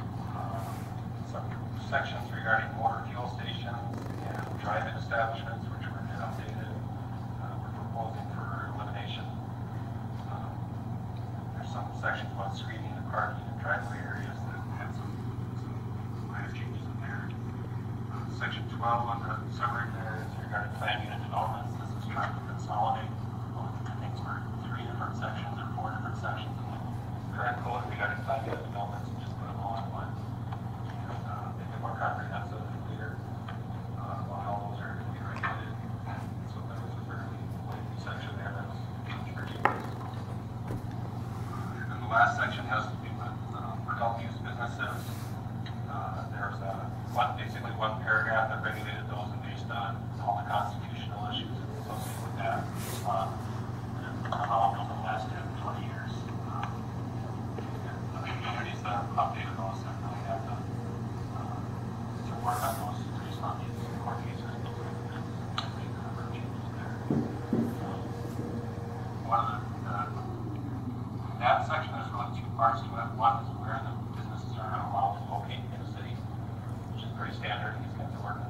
second category is whether the city wants to license them. The planning commission decided that they felt like that was a decision best made by the council on the licensing in particular. So in my conversations with Morrison County, they do regulate or they do license those kinds of uses. And they will do that in the city, but if the city wants to have its own standards for licensing, they would need to adopt those. And in the county's ordinances, they will step aside in that case and let the city and not enforce theirs. So that's my position. I think at this point, in staff review, it seems to make some sense to have some licensing. So that's kind of a quick overview of everything. One change that I would propose, there was a number, like I think 3 places in the ordinance where we were proposing elimination of sections because we felt that they were already covered in other parts of the city code. In 2 of those areas, that's true when we looked at it. In the 3rd area, when we looked at it closer, it probably is covered by other sections, but it's a little bit gray rather than creating a gray area. We felt like we should just leave that in, so that has to do 276 times of day regarding loading and unloading of construction materials. Basically limits it from between 9 p.m. and 6 a.m. and you can't do that. So rather than creating more confusion, we felt like for now we'll just leave that in and those other sections of the city code are updated on them. We can consolidate them at that point. So that's one change from what was recommended by the planning commission. And I think the staff, I would recommend keep it. So I will leave it there. And I don't know if there's any questions. I'm just going to add that the planning commission has been working on this probably 10 plus years. I haven't been working on that long, but I know the planning commission has. And the code hasn't been updated, I think, since 1974, so it's for an overhaul. It was good just to go through all of it at once, try to get a holistic approach to it, to get all of it taken care of. So it's been a long time coming. This is finally here. I know it's a quite lengthy document to read, but I would prefer you guys to take a look at it because it does affect everything that we have and are allowed to have in fall. You got any questions for Ben? Concerns? Thoughts? I do plan to have this on the work session again at the next meeting before we bring it to the council for introduction. That way we can have a good discussion in terms of what we want to have in that before we introduce it. Because it's always easier to have it right when you introduce it so that when we vote on it, it goes through as opposed to sending it back, rewriting it, and then coming again. So I do plan to bring it up one more time. I have a suggestion, maybe. The city of Lanesboro, in their city code, they prohibit Airbnbs. And I wonder if that's something we would think about. And it's not because I have a B&B and I don't want the competition. It's because Airbnbs typically don't collect lodging taxes that directly benefit the CBD. So I don't know if that's something that the planning commission wants to think about or address or look into. But I see Sartell just voted it down because they had somebody there that was actually offering it. An Airbnb. Yeah.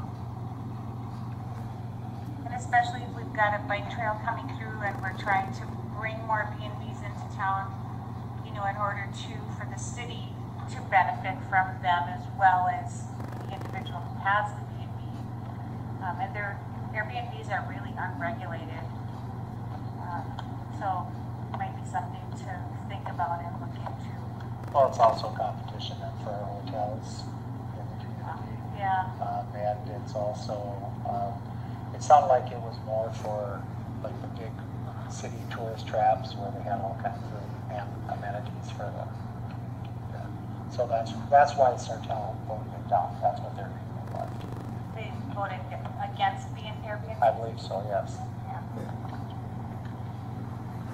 Is it that bad if we've got hotels in town that are filled up that don't have room for people to chase them on to the next town? The city can benefit from rather than, you know, because Find an investor for it. True, but we have. We don't want to chase people out of town either because we want to limit them not to be able to have a Airbnb. If you got a half a dozen people in town that want to do it, I don't know why we chase people out of town to somewhere else because there ain't nowhere. Because for the them to stay. licensed B&B has a lot of hoops they have to jump through to get licensed. And Airbnb is now doing the same thing without the license, without benefiting the city by paying lodging taxes. It's unregulated. They don't have to be inspected by the fire marshal. So if there's a fire, I mean, it's just completely an unregulated area. And I think that the city of Little Falls should have something in place, either saying if you are an Airbnb, then these are the rules you have to follow, or no Airbnbs. It's just something to look at and think of because it's becoming a real popular thing. People, every city in the nation, has Airbnbs, and people are pocketing the money without paying any taxes on it. So that's just something maybe that could be discussed. I would suggest maybe checking in with Sartell and what they went through and what their issues were and their concerns. Yeah, and Lanesboro, find out what their city code is regarding. That's a good example of what I was saying, that there's uses now that were different, redefined, you can't accommodate all, or can't necessarily, one set of rules that's going to accommodate all of them in the future. But that's certainly one that, I think are on an issue of concern for a lot of things. Look at that. Other questions? Well, we have something in place that somewhat covers that already. Because if it's like, and I'm more familiar with, like, your Uber and Lyft because they're vehicles, right? So, Uber and Lyft are actually not selling it. They're an intermediary between two private parties. I suspect Airbnb is kind of the same thing. They put party A in touch with party B for the arrangement. Well, you already have requirements for hotels and stuff, right? So, is it covered? I mean, I can't put an ad in the paper and rent it on a nightly basis, I right? don't think there's anything in our city ordinance that pertains to B&Bs or Airbnbs in any way, shape, or form. But it doesn't have to be Airbnb is what I'm saying is. There, some of the things that are coming out on this is that they'll limit the use of the Airbnb like that to a certain number of nights, where to prevent basically that owner from operating like a typical bed and breakfast. Breakfast in bed? All the time. So this, Airbnb is nice for some of those owners that maybe have a place to live and they're gone for 2 weeks and they want to get a little extra revenue out of that. I think that's the innocent side of it.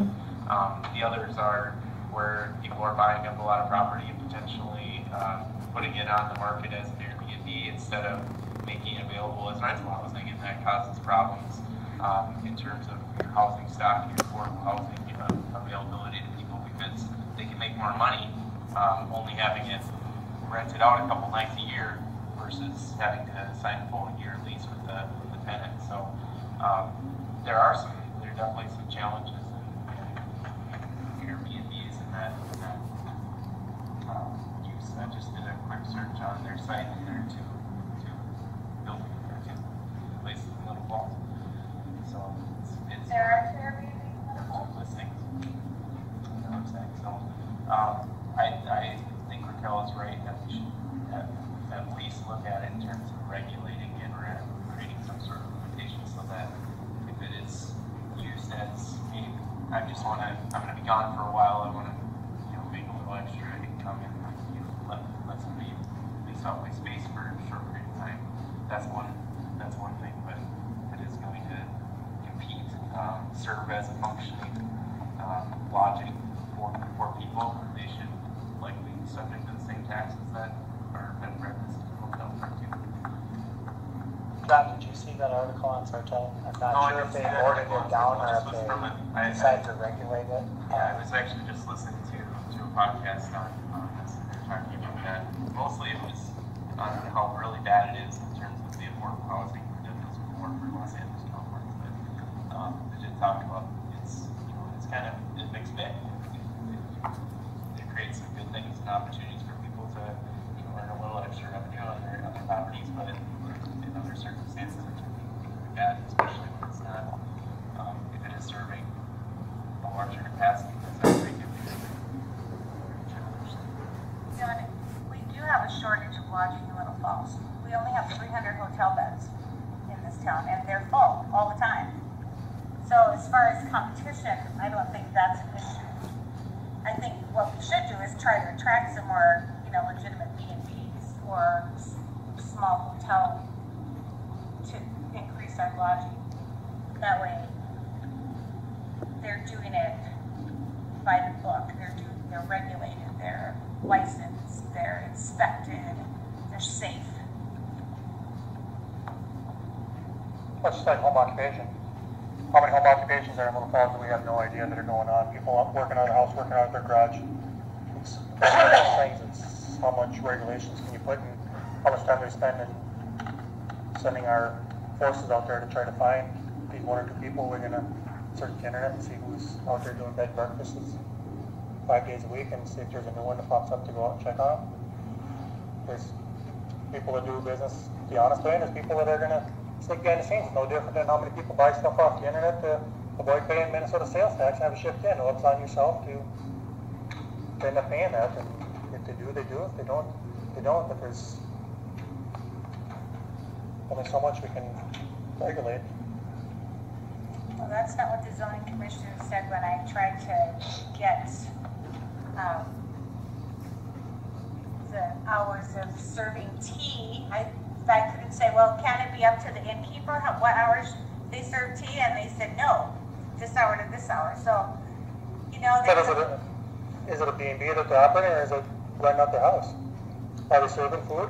Is that what they're doing in these Airbnbs? Are they serving food? Do they have restaurants? Are they cooking food? Are they? Some of them leave their fridge fully stocked. Some don't. But it's still lodging. Is it a B&B? No. Is it a hotel? Kinda.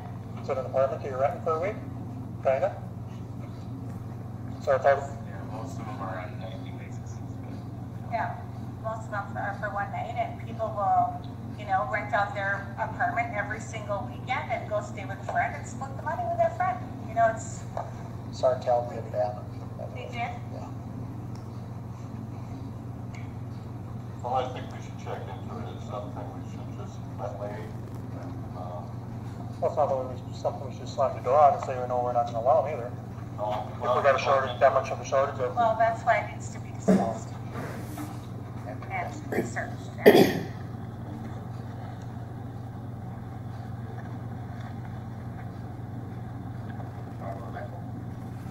What's that? Ready to go to the next one? Is there any other questions?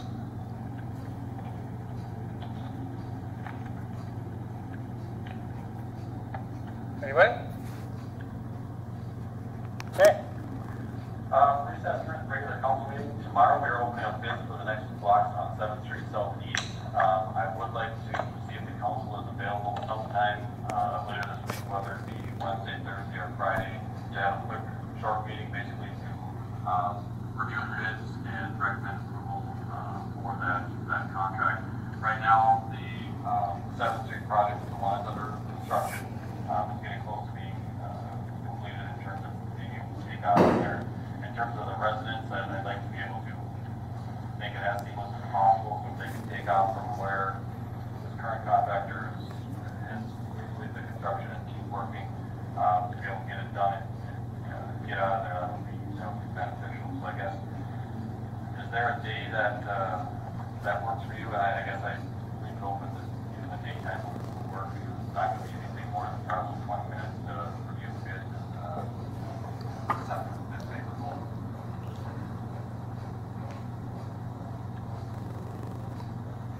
Friday don't work for me, so either Wednesday or Thursday fine, but as long as you have quorum.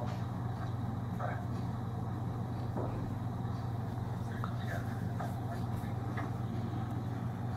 So we're looking like a noon meeting or something? Yeah, I've got a meeting at noon on Thursday, but Wednesday afternoon between, say, 1, anytime after 1 would work. Thursday night at 7, I got a thing for my daughter, so that doesn't work for me. But at like 5, that would work. If that works for you guys. Or basically anytime Friday. Friday, I'll be gone. Okay. Wednesday at 1, does that work? Is there enough work on Wednesday at 1? Wednesday's fit. Friday, I'm gone. It's Wednesday's the best day of us on now. And any time on Wednesday. Wednesday at 1 would work for me. 1 on Wednesday? We need any 7/8 vote for that? No. Sounds like we'll have a quorum then. 1, 2, 3, 4. Jerry, Wednesday at 1 don't work for you? The 17th. 17. That's 5. Late, that's 6, so we should have enough then. Okay. So, can I, at the end of the meeting, if you wouldn't mind just recessing till Wednesday the 17th at 1 o'clock? Wednesday at 1? What are we talking about? Half hour.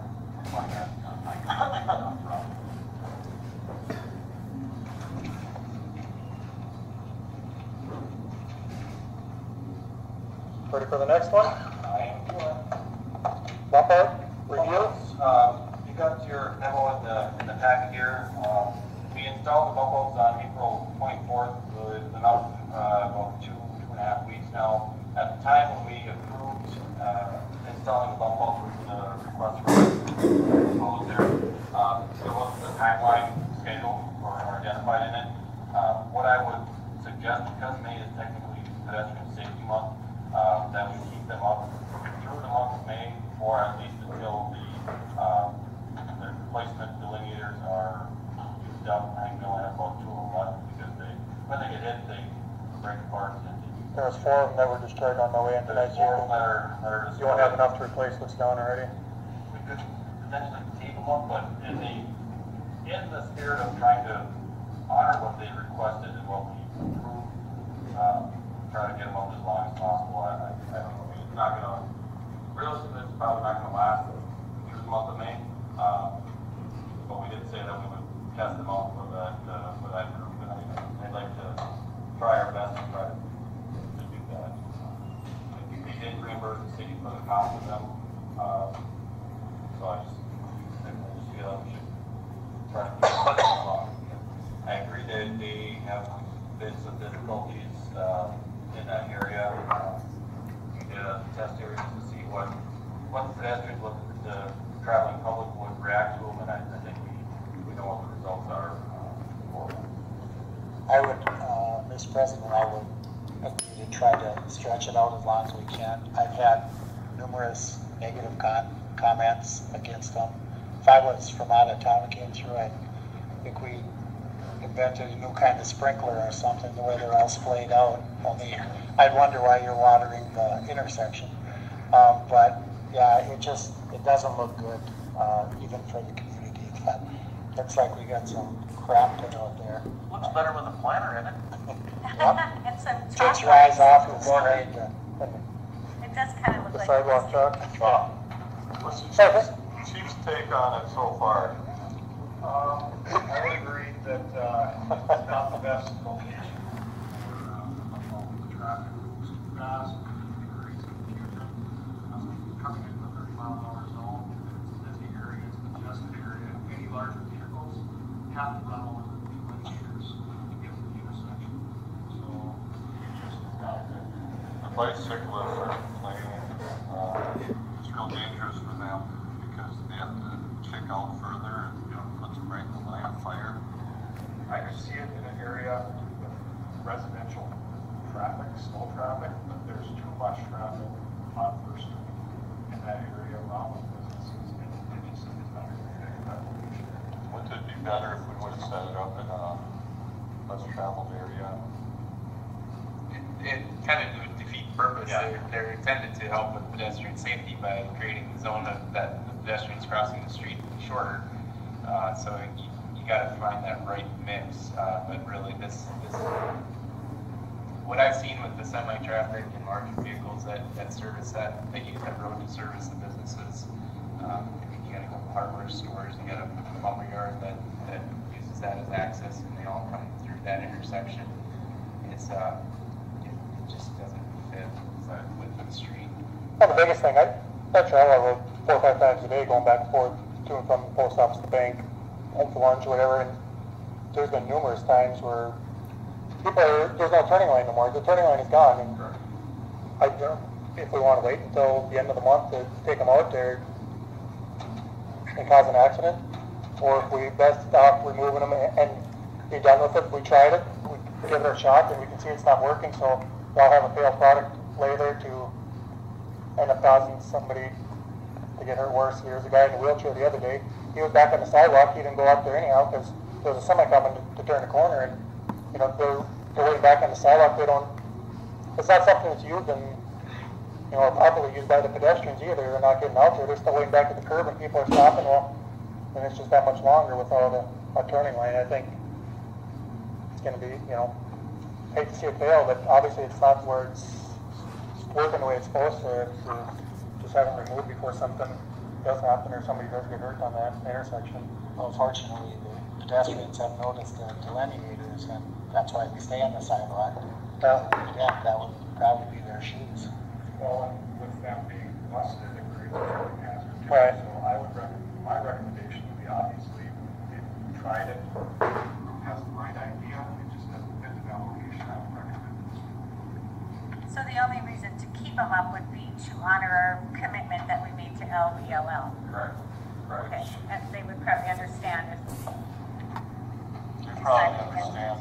That's right. Well, obviously they're out there with duct tape taping them up. I've seen it a couple, 2, 3 different times, and We've received numerous comments calling that's kind of a representation right in front of our police department to have something like that, and I don't think it's not working too. The gentleman that spoke to us earlier, not the only one that heard the same thing, that we're going to get a petition if you go through with this. But anyway, I think it's a waste of time just keeping it there, just to honor it. If you have your information, that's what it's about. Not late, but find out. Drive, get going to reserve study of it. Well, I hope not. So, survey with it. I don't know if they've been out there or not, but we aren't gathering any hard data from it, other than visually what we see from it. And we know, Chief knows, we know what the tools, what the comments are that we see from it. So, that information we have. Well, I can tell you one thing, it's on TV or out in the radio tomorrow that we're going to remove them when they're done. They'll be all ran over tomorrow night by the time we get up the following morning. They'll all be destroyed. Don't do it with your bike, though. No, he's not Picking them up in pieces. So, I don't disagree. Even back in March of 16 when we first looked at these, the whole reason that we were looking at narrowing the roads, really used to be standard of 36, and then we're going to 52, try to make that narrower. Bump outs are harder to go around and harder to maintain, so I have that same sentiment, but as a test I was okay with that. It's on the regular council, maybe we can decide what we want to get taken down, but kind of sense I know where that is going. That's okay. I think a lot of it, balance of what they were asking for and willing to help participate in our concerns about how they're going to function and operate.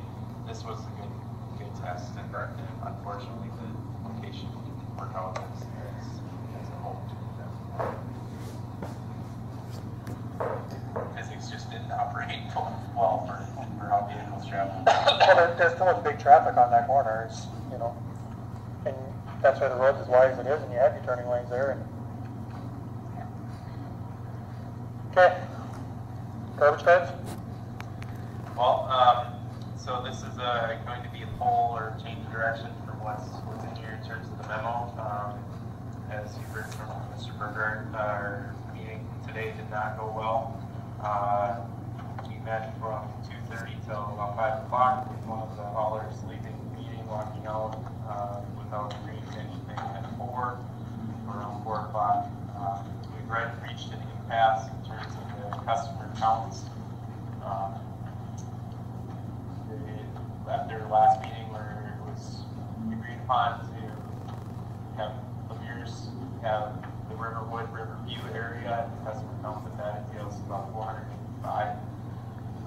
And where that came from in terms of splitting up the rest and trying to evenly distribute it between the other two haulers. The one that left the meeting from the disposal and movers. It's demanding about 70 the customer accounts returned to him. We worked in terms of offering different amounts and we just couldn't reach a balance to where it was. So our discussion of Riverview and Riverwood, we're just talking, that wasn't actually a voted on deal, that was just in our discussion on. It was where it was directed to try to negotiate with the haulers with that territory first and then splitting evenly the rest. We have about 2,800 customers at probably the lowest amount. We get a little bit of seasonal impact with customers or accounts going inactive in the wintertime. And the other two are left short of 1,200. Currently Newbert's has about 1,500 total customers.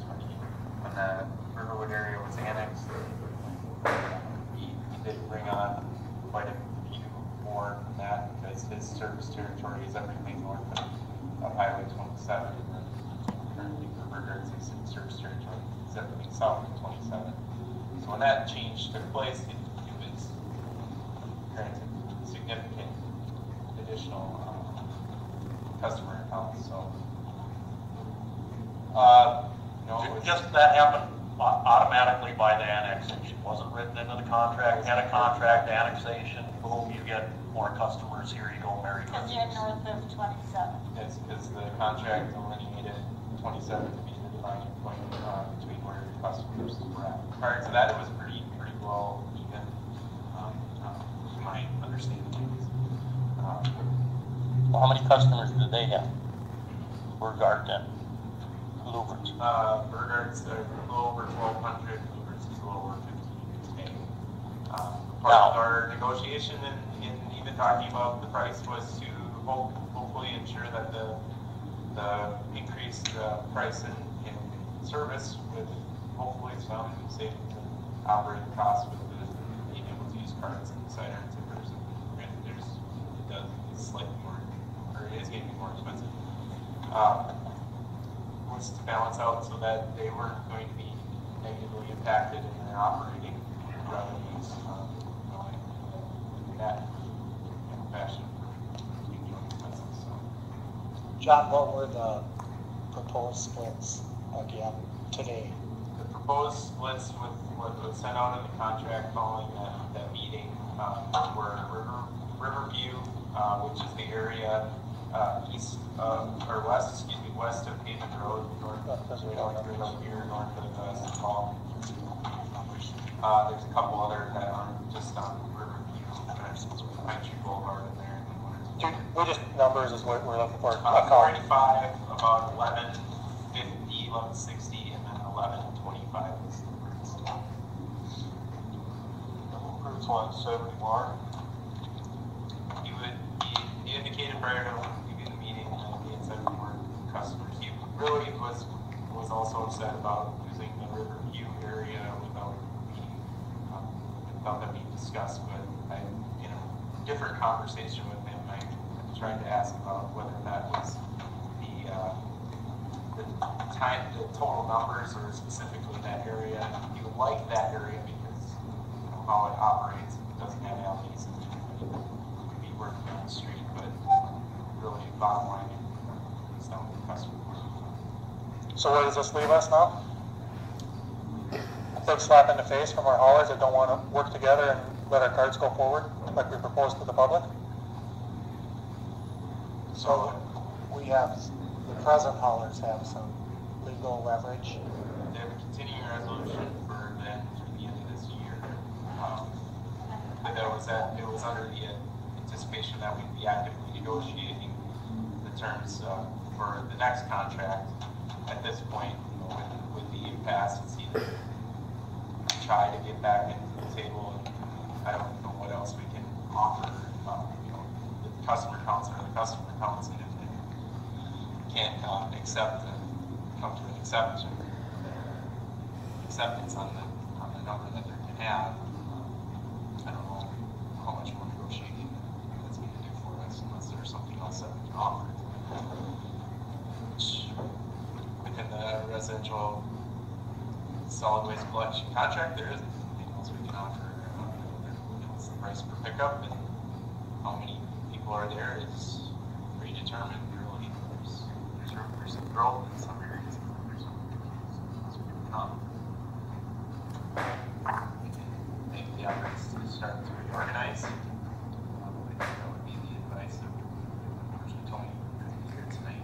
But I think in terms of what we're looking at legally, at the first contract, we're concerned if we didn't at least negotiate, what we can do afterwards. The negotiation would probably be the strategy following the state statute regarding that. But as a reminder, you have to wait.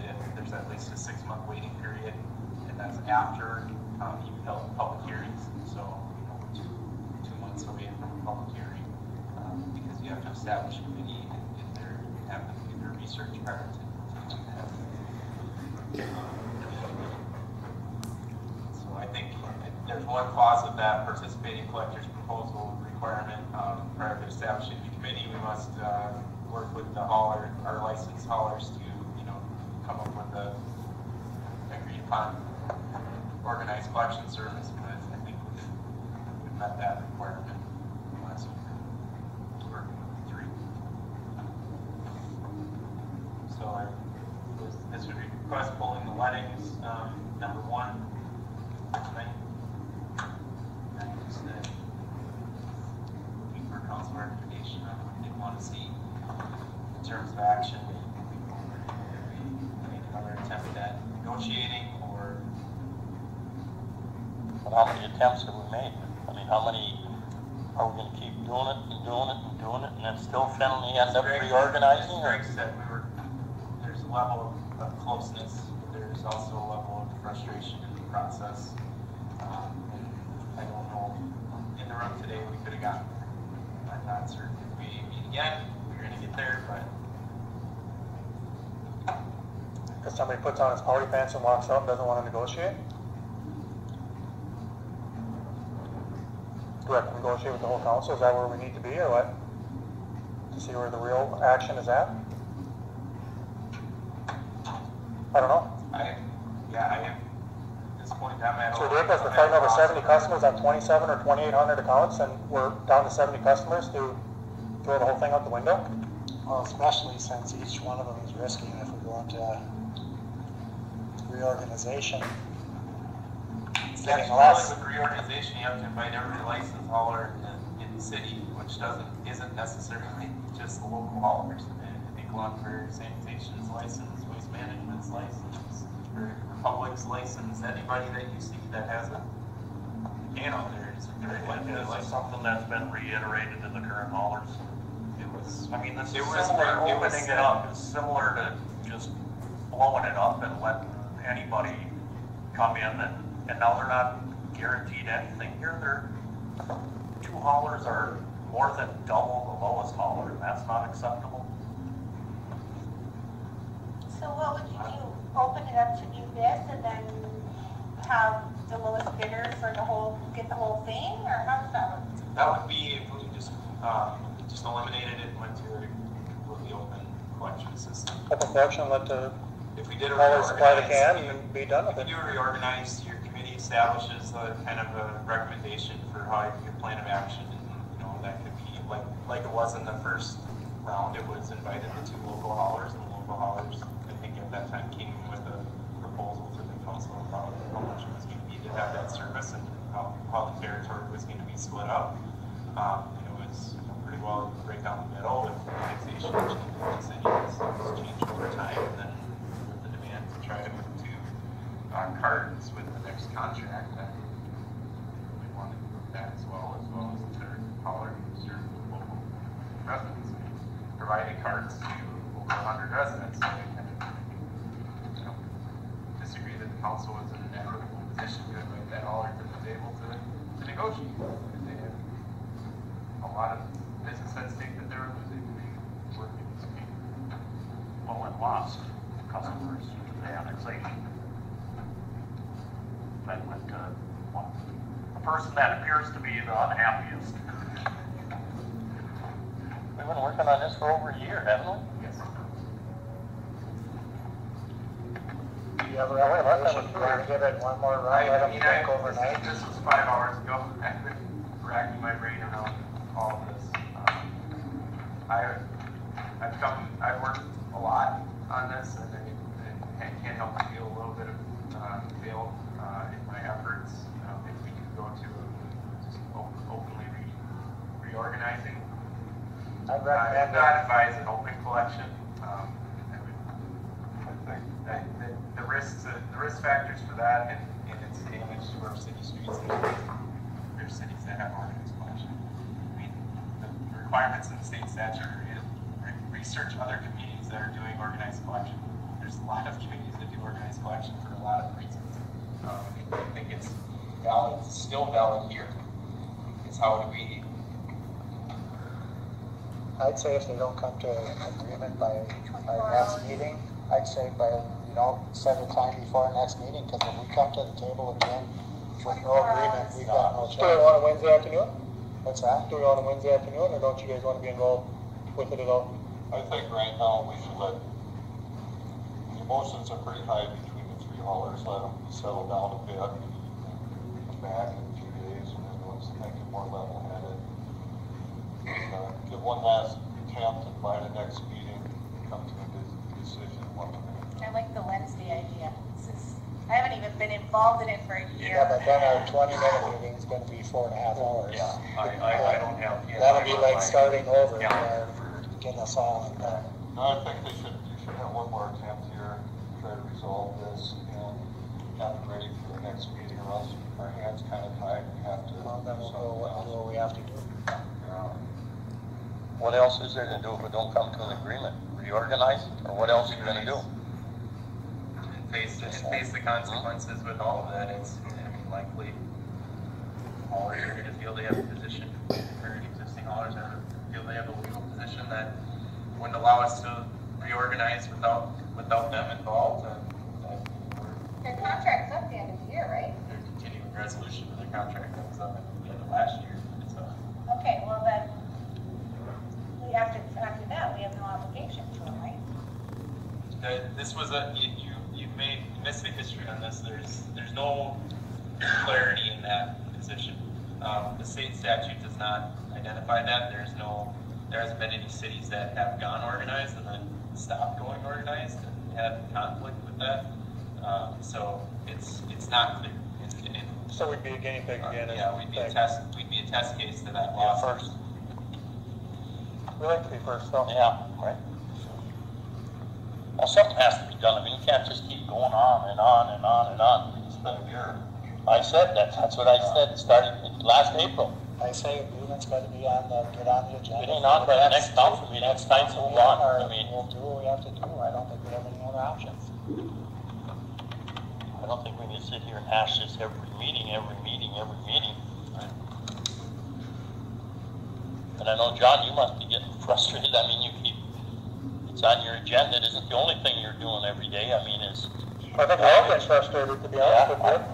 We've come to this conclusion, we've got how many surveys, and, right? people with cans are coming, we're ordering cans, what kind of cans you want now. The hell with it, now we're going to wait another year because we're arguing over 70 freaking dumpsters in town. It's frustrating. I agree with you 100%. No, that's why I'm pulling it. Or put them in the garage for a year or two until we can come to a conclusion. Then you have Waste Management come to town and supply their own cans. So then we got them. Then you'll get green ones. You won't get red or whatever color. Yeah, then you're gonna have green and yellow. No choices. What can I leave it out back? You can leave wherever you want to leave it. Go on alleys and streets and curbs and sidewalks, wherever you want them to go to get them. Right through your yard. with that. Hate to put it all on you, John. Sorry, John. Well, I'm up, you going in. Let's go. We'll see. Okay. Redneck Festival. I don't think anybody here has heard, I think a lot of people here have heard some negative feedback regarding this. We indicated to Sylvia when she was here that it's here with the public had to say, feedback whether or not we recommend moving forward or give some applications. I don't think there's any motivation at this time to do so. I do have to say I did have one positive, but I've had more negative on this and garbage and everything else that I've been involved in. I would say having heard Sylvia speak a couple times, there's a misconception between hearing Redneck Festival and actually hearing what it is that she's planning to do. Well, then she needs to update her message. I mean, It's a simple change of the name.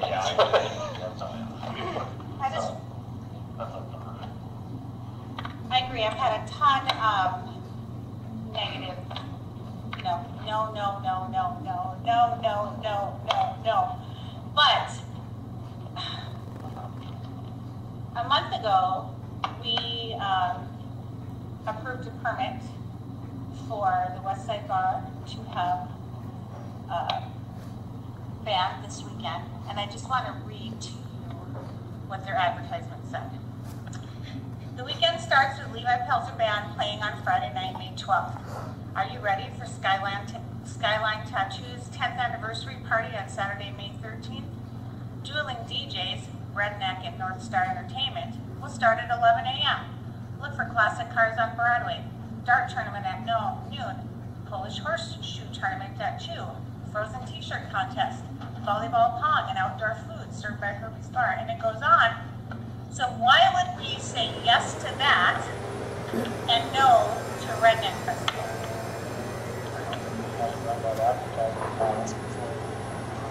But we approved that event. Right, so, you know, and on their private property or the fenced-in area, right? So is it discrimination? we didn't have it involved with partners, others. Our host, not a partner. Right, not public property. Right, in our city. There's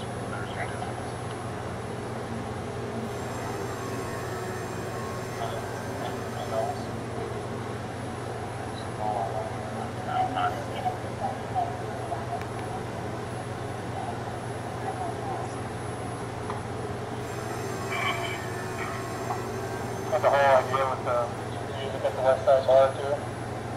I could hear it playing today in the back of my house, and that's 8 blocks away, so. So that was more bad than numerous people out there. I'll jump to the last one. I know website is up now. And on there we did have, we previously talked about actually doing like a photo contest with the city and getting people to just submit their photos. Looking for that banner that's on the page. There's 4 pictures in there that are sliders. We've gotten down to figuring out how to build all of those. So I'd love it if we could get community support for that. Really, all we can look for is providing the recognition for this. They talk about potentially compensating these points. Just let people submit their photo assessment. By no means obligates them to use it, have to use it. That description.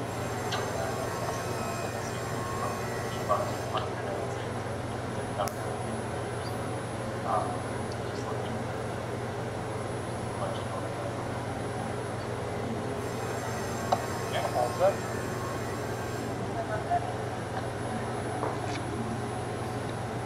Well, adjourn for a couple minutes now, we're ready.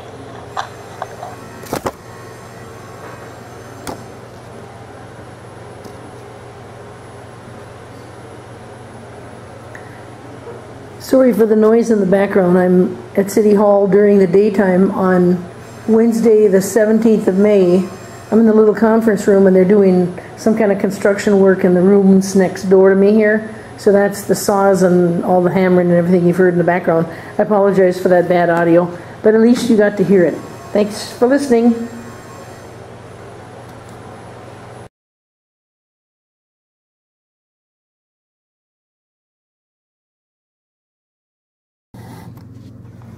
The following recording is from the work session of Little Falls, Minnesota City Council, Monday, the 15th of May, 2017. 15 for 2017, May 15th of 2017. However, we do have a quorum. Public forum, individuals may address the City Council about items on or not included on the agenda. Speakers are required to state your name and address for council records. Limit the remarks to 3 minutes or less. Speakers are requested to frame their comments around items that fall within the authority of the City Council. Generally, the City Council will not take official action on items discussed at this time. Let me place the item on file, take the matter under advisement, refer the matter to staff or committee for future report, or direct the matter to place on an upcoming agenda. Anyone wish to speak? Go ahead. Up to the podium, please.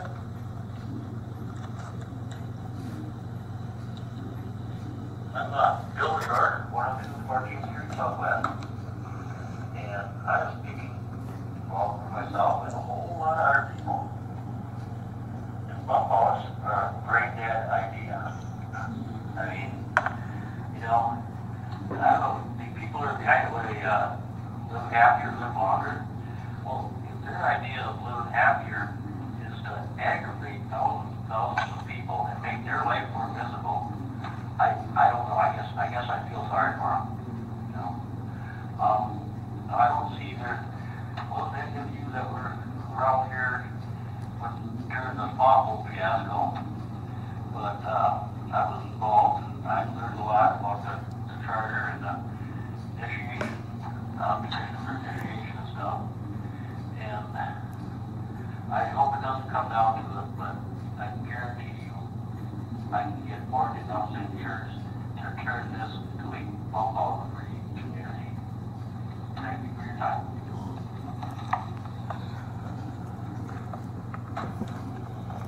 Anyone else wish to speak?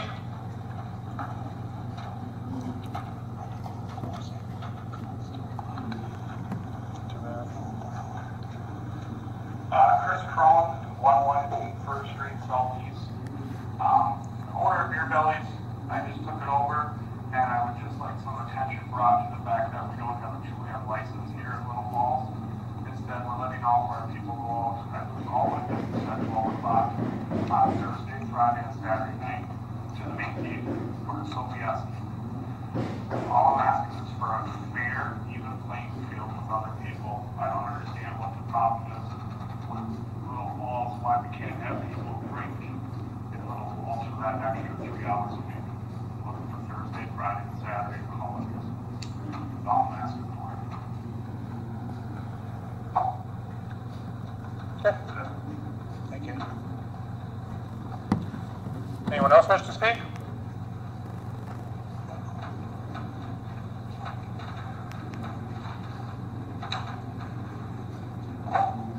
Greg Burger, 1216 Park Drive. Hang on a second.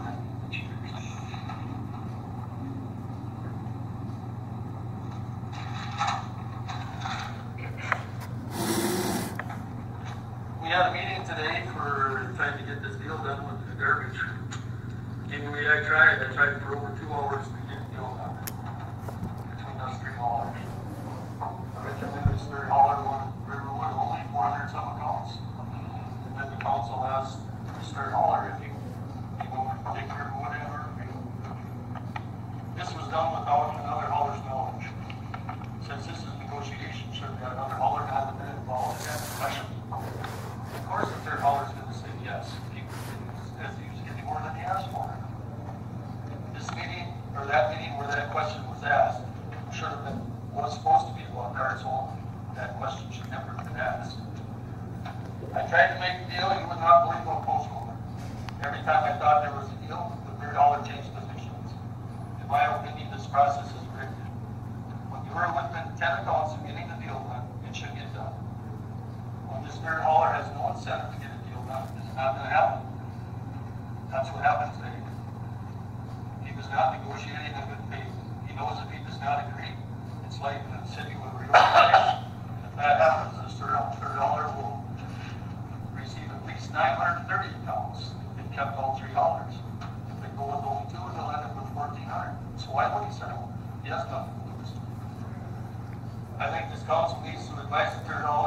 happy with what he originally asked for, then we're willing to give him that.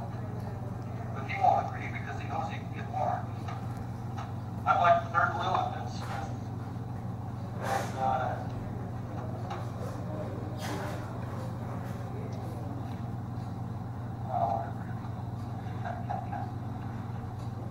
As the disagreement is mainly between the other two haulers, while I have made every effort to get a deal done that was small and felt at the start. Because these two haulers can or will not agree. I sit here on the outside, and the deal is just not going to happen.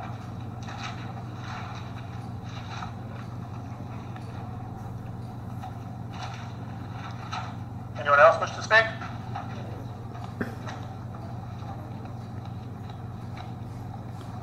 Hearing none, we'll move on to bill discussion. Does anybody have any question on the bills? The consent?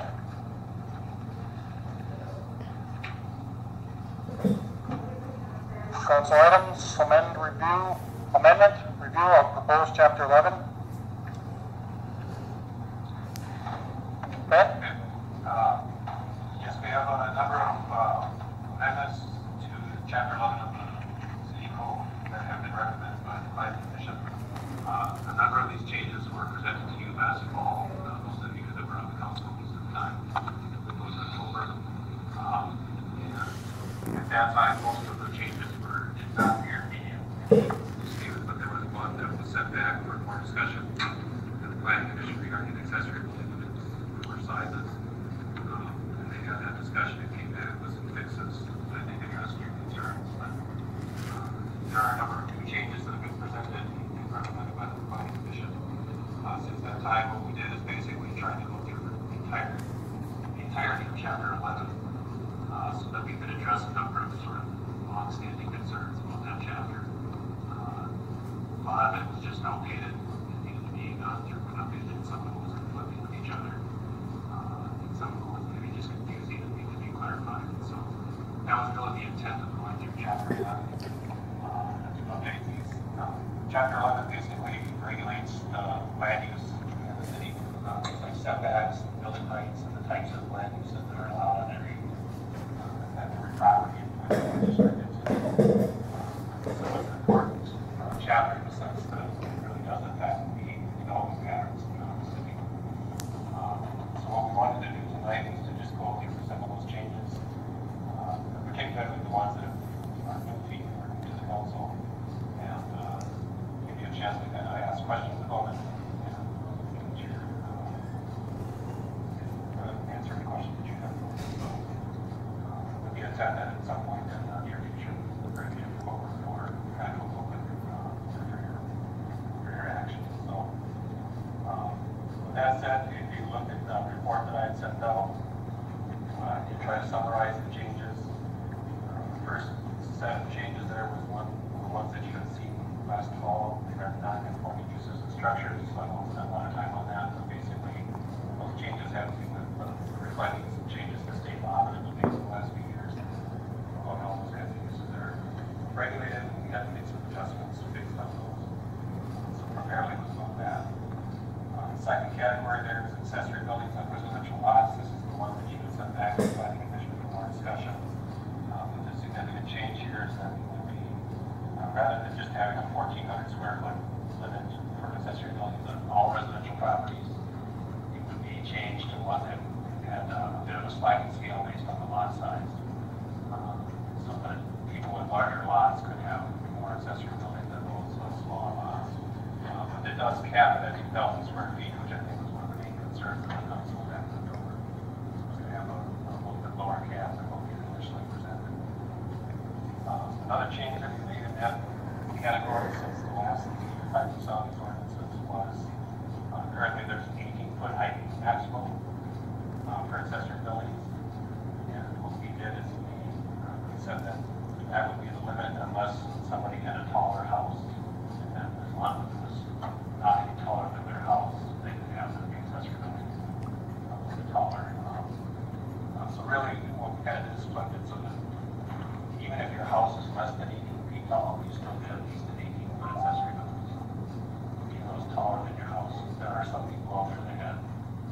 one-story homes with 312 pitches or something that was pretty low. So that would be a test there. Another change regarding accessory buildings is currently there's a prohibition on accessory buildings on 50 lots. You don't have a house like that. A small setting for that is going to be a 120 square foot building or less, and it's not on a permanent foundation. And they can be on that empty lot. So that's trying to make some accommodations there. But keeping it limited. In terms of setback and yard requirements, that was primarily all seen last fall. Included in that, we made a switch in terms of how we're started in the lot.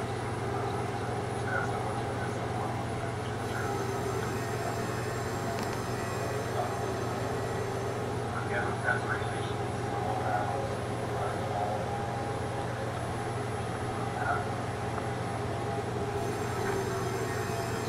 Category there was non-conforming lots, and again, that was all that is not state.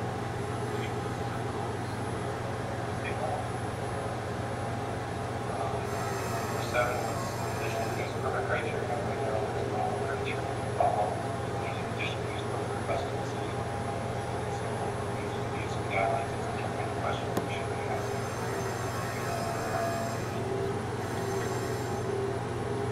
Standard list of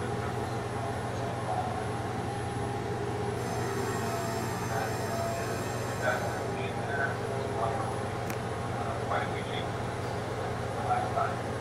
This has power rating.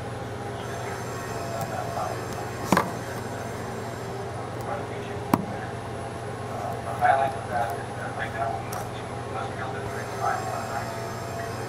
That we're going to simplify regulations.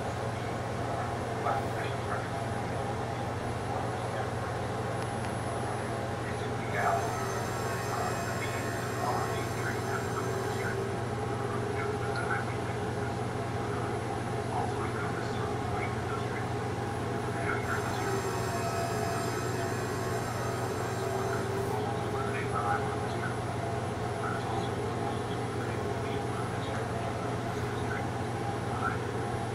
covered kind of smaller cities. While we're going to support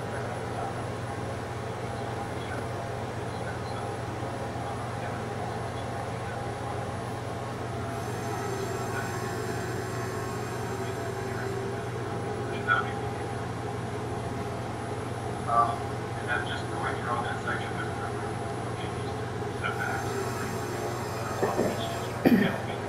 Simplified. Rather than just trying to have longer monitors, try to think of one sort of broad category, body condition, a little bit more discretion in terms of what to do about it. You see a lot of uses. I see this somebody comes in with a business district, never ends.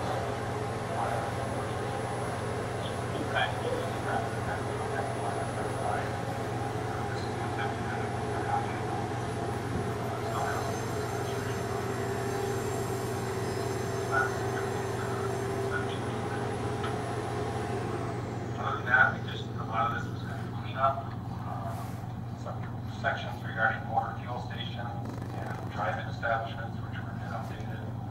We're proposing for elimination. There's some sections about screening and parking and driveway areas that had some minor changes in there. Section 12 on the summary there is regarding plan unit developments. This is trying to consolidate, I think for 3 different sections or 4 different sections in the current code regarding plan unit developments and just put them all in one. And make it more comprehensive and clear on how those are going to be regulated. So there was a fairly lengthy section there that was changed. And then the last section has to do with adult use businesses.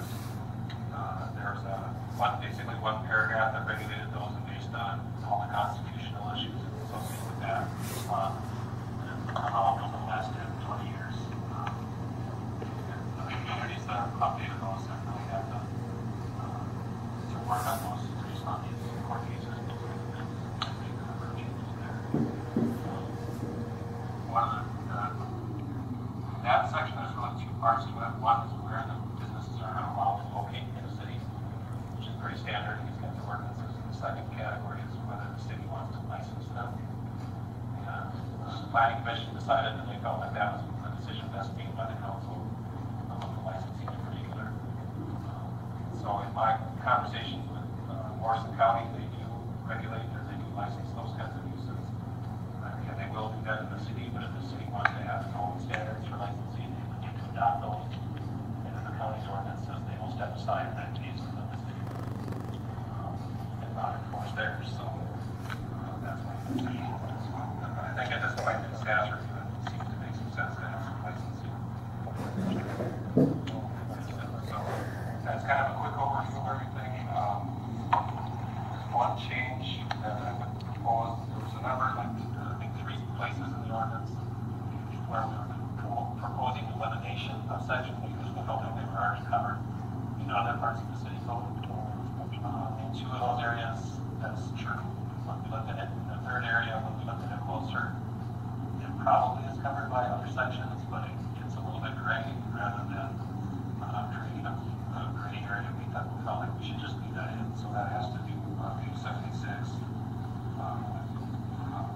Times of day regarding loading and unloading of construction materials. Basically limits it from between 9 p.m. and 6 a.m. They can't do that.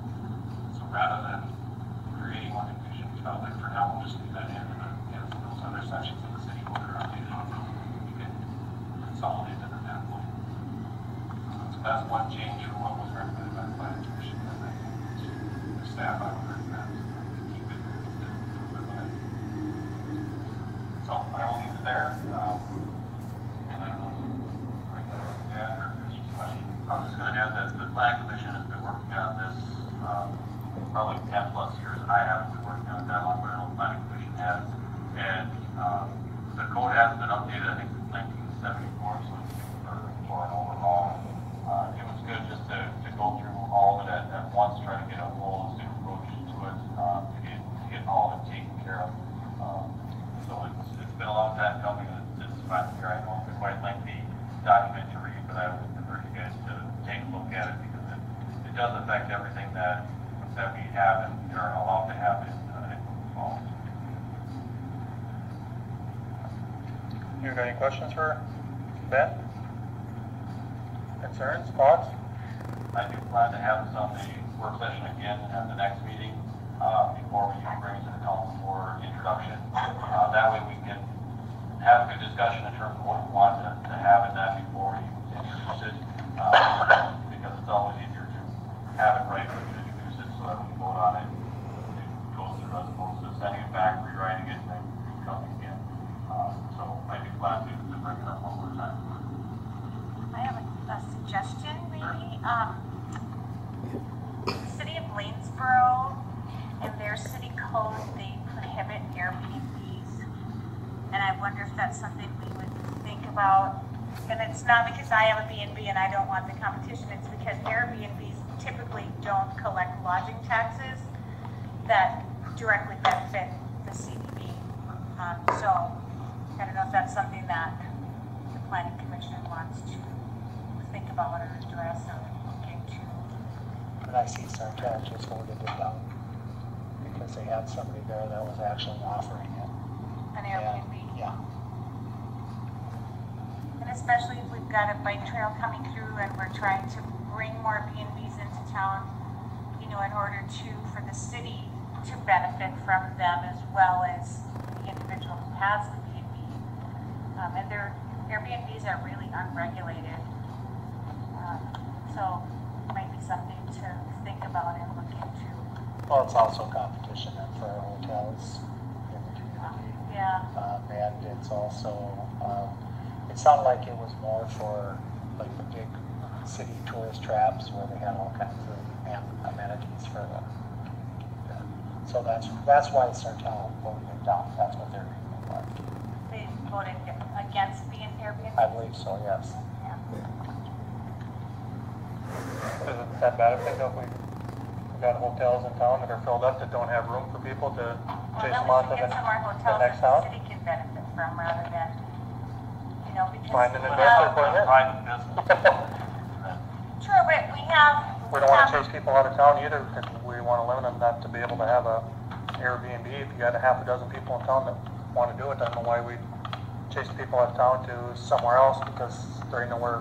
Because the licensed B&B has a lot of hoops they have to jump through to get licensed. And Airbnb is now doing the same thing without the license, without benefiting the city by paying lodging taxes.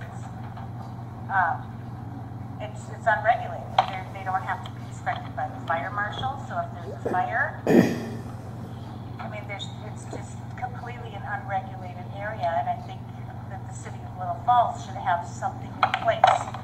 Either saying if you are an Airbnb, then these are the rules you have to follow, or no Airbnbs. It's something to look at and think of, because it's becoming a real popular thing. People, every city in the nation, has Airbnbs, and people are pocketing the money without paying any taxes on it. So that's just something maybe that could be discussed. I would suggest maybe checking in with Sartell and what they went through and what their issues were and their concerns. Yeah, and Lanesboro, find out what their city code is regarding. That's a good example of what I was saying, that there's uses now and were different 3 to 5 years ago. In that case, it seems like we can't accommodate all, or can't necessarily one set of rules that's going to accommodate all. That's certainly one that I think are all an issue of concern for a lot of people. Look at that. Other questions? Well, we have something in place that somewhat covers that already. Because if it's like, and I'm more familiar with, like, your Uber and Lyft, because they're vehicles, right? So, Uber and Lyft are actually not selling it. They're an intermediary between two private parties. I suspect Airbnb is kind of the same thing. They put party A in touch with party B for the arrangement. Well, we already have requirements for hotels and stuff, right? So, is it covered? I mean, I can't put an ad in the paper and rent it on a nightly basis, I right? don't think there's anything in our city ordinance that pertains to B&Bs or Airbnbs in any way, shape, or form. But it doesn't have to be Airbnb is what I'm saying is. There, some of the things that are coming out on this is that they'll limit the use of the Airbnb like that to a certain number of nights, where to prevent basically that owner from operating like a typical bed and breakfast. Breakfast in bed? All the time. So this, Airbnb is nice for some of those owners that maybe have a place to live and they're gone for 2 weeks and they want to get a little extra revenue out of that. I think that's the innocent side of it. The others are where people are buying up a lot of property and potentially putting it on the market as an Airbnb instead of making it available as rental housing, and that causes problems in terms of your housing stock and your affordable housing availability to people, because they can make more money only having it rented out a couple nights a year versus having to sign a full year lease with the tenant. So there are definitely some challenges in Airbnbs and that use. I just did a quick search on their site, and there are two places in Little Falls. So it's There are two Airbnbs listings. You know what I'm saying? So I think Raquel is right that we should at least look at it in terms of regulating it or creating some sort of limitation, so that if it is used as I'm going to be gone for a while, I want to make a little extra income and let somebody lease out my space for a short period of time. That's one thing, but if it is going to compete, serve as a functioning lodging for people, they should likely be subject to the same taxes that are bed and breakfast and hotels are too. John, did you see that article on Sartell? I'm not sure if they voted it down or if they decided to regulate it. Yeah, I was actually just listening to a podcast on this, and they're talking about that. Mostly it was on how really bad it is in terms of the affordable housing that is more for Los Angeles, California. But I did talk about it's kind of a mixed bag. It creates some good things and opportunities for people to earn a little extra revenue on their properties, but in other circumstances it can be bad, especially when it's not if it is serving a larger capacity. That's how we can be challenged. And we do have a shortage of lodging in Little Falls. We only have 300 hotel beds in this town, and they're full all the time. So as far as competition, I don't think that's an issue. I think what we should do is try to attract some more, legitimate B&Bs or small hotel to increase our lodging. That way, they're doing it by the book. They're regulated. They're licensed. They're inspected. They're safe. Let's just like home occupation. How many home occupations are in Little Falls that we have no idea that are going on? People working out of the house, working out of their garage. It's one of those things. It's how much regulations can you put in, how much time do we spend in sending our forces out there to try to find these one or two people. We're going to search the internet and see who's out there doing bed and breakfasts 5 days a week and see if there's a new one that pops up to go out and check on. There's people that do business the honest way, and there's people that are going to sneak behind the scenes. No different than how many people buy stuff off the internet to avoid paying Minnesota sales tax and have it shipped in. Well, it's on yourself to end up paying that. And if they do, they do. If they don't, they don't. But there's only so much we can regulate. Well, that's not what the zoning commission said when I tried to get the hours of serving tea. I couldn't say, well, can it be up to the innkeeper? What hours they serve tea? And they said, no, this hour to this hour. So, is it a B&B that they're operating, or is it renting out their house? Are they serving food? Is that what they're doing in these Airbnbs? Are they serving food? Do they have restaurants? Are they cooking food? Or are they? Some of them leave their fridge fully stocked. Some don't. But it's still lodging. Is it a B&B? No. Is it a hotel? Kinda. Is it an apartment that you're renting for a week? Kinda. So it's all. Yeah, most of them are on a nightly basis. Yeah, most of them are for one night, and people will, rent out their apartment every single weekend and go stay with a friend and split the money with their friend. It's. Sartell did that. They did? Yeah. Well, I think we should check into it. It's something we should just lay. Well, it's not something we should slam the door on and say, no, we're not going to allow them either. If we've got a shortage, that much of a shortage of. Well, that's why it needs to be discussed and researched.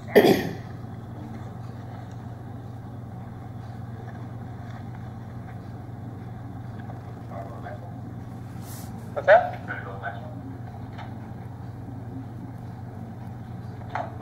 Is there any other questions?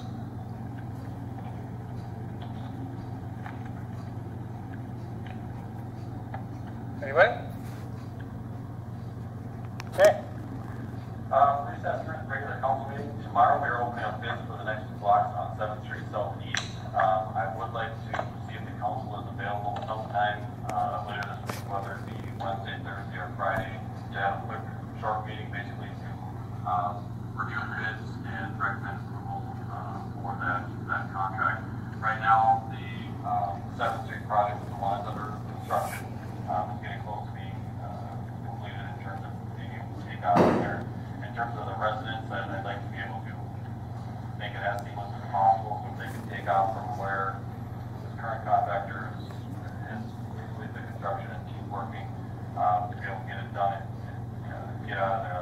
That would be beneficial. So I guess, is there a day that works for you? And I guess I leave it open that even the daytime would work because it's not going to be anything more than probably 20 minutes to review the bids and set this paper forward.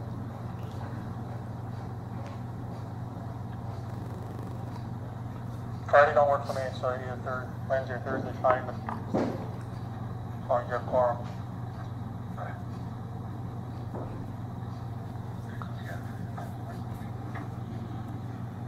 Should we look like a noon meeting or something?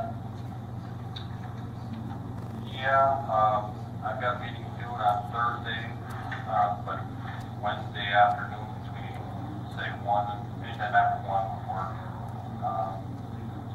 Thursday night at 7, I got a thing for my daughter, so that doesn't work good for me, but at like 5, that would work. If that works for you guys. Or basically anytime Friday. Friday I'll be gone. Okay. Wednesday at 1, is that what? Is there no for quorum Wednesday at 1? Wednesday's good. Friday I'm gone. It's Wednesday's the best day of us on now. And any time on Wednesdays.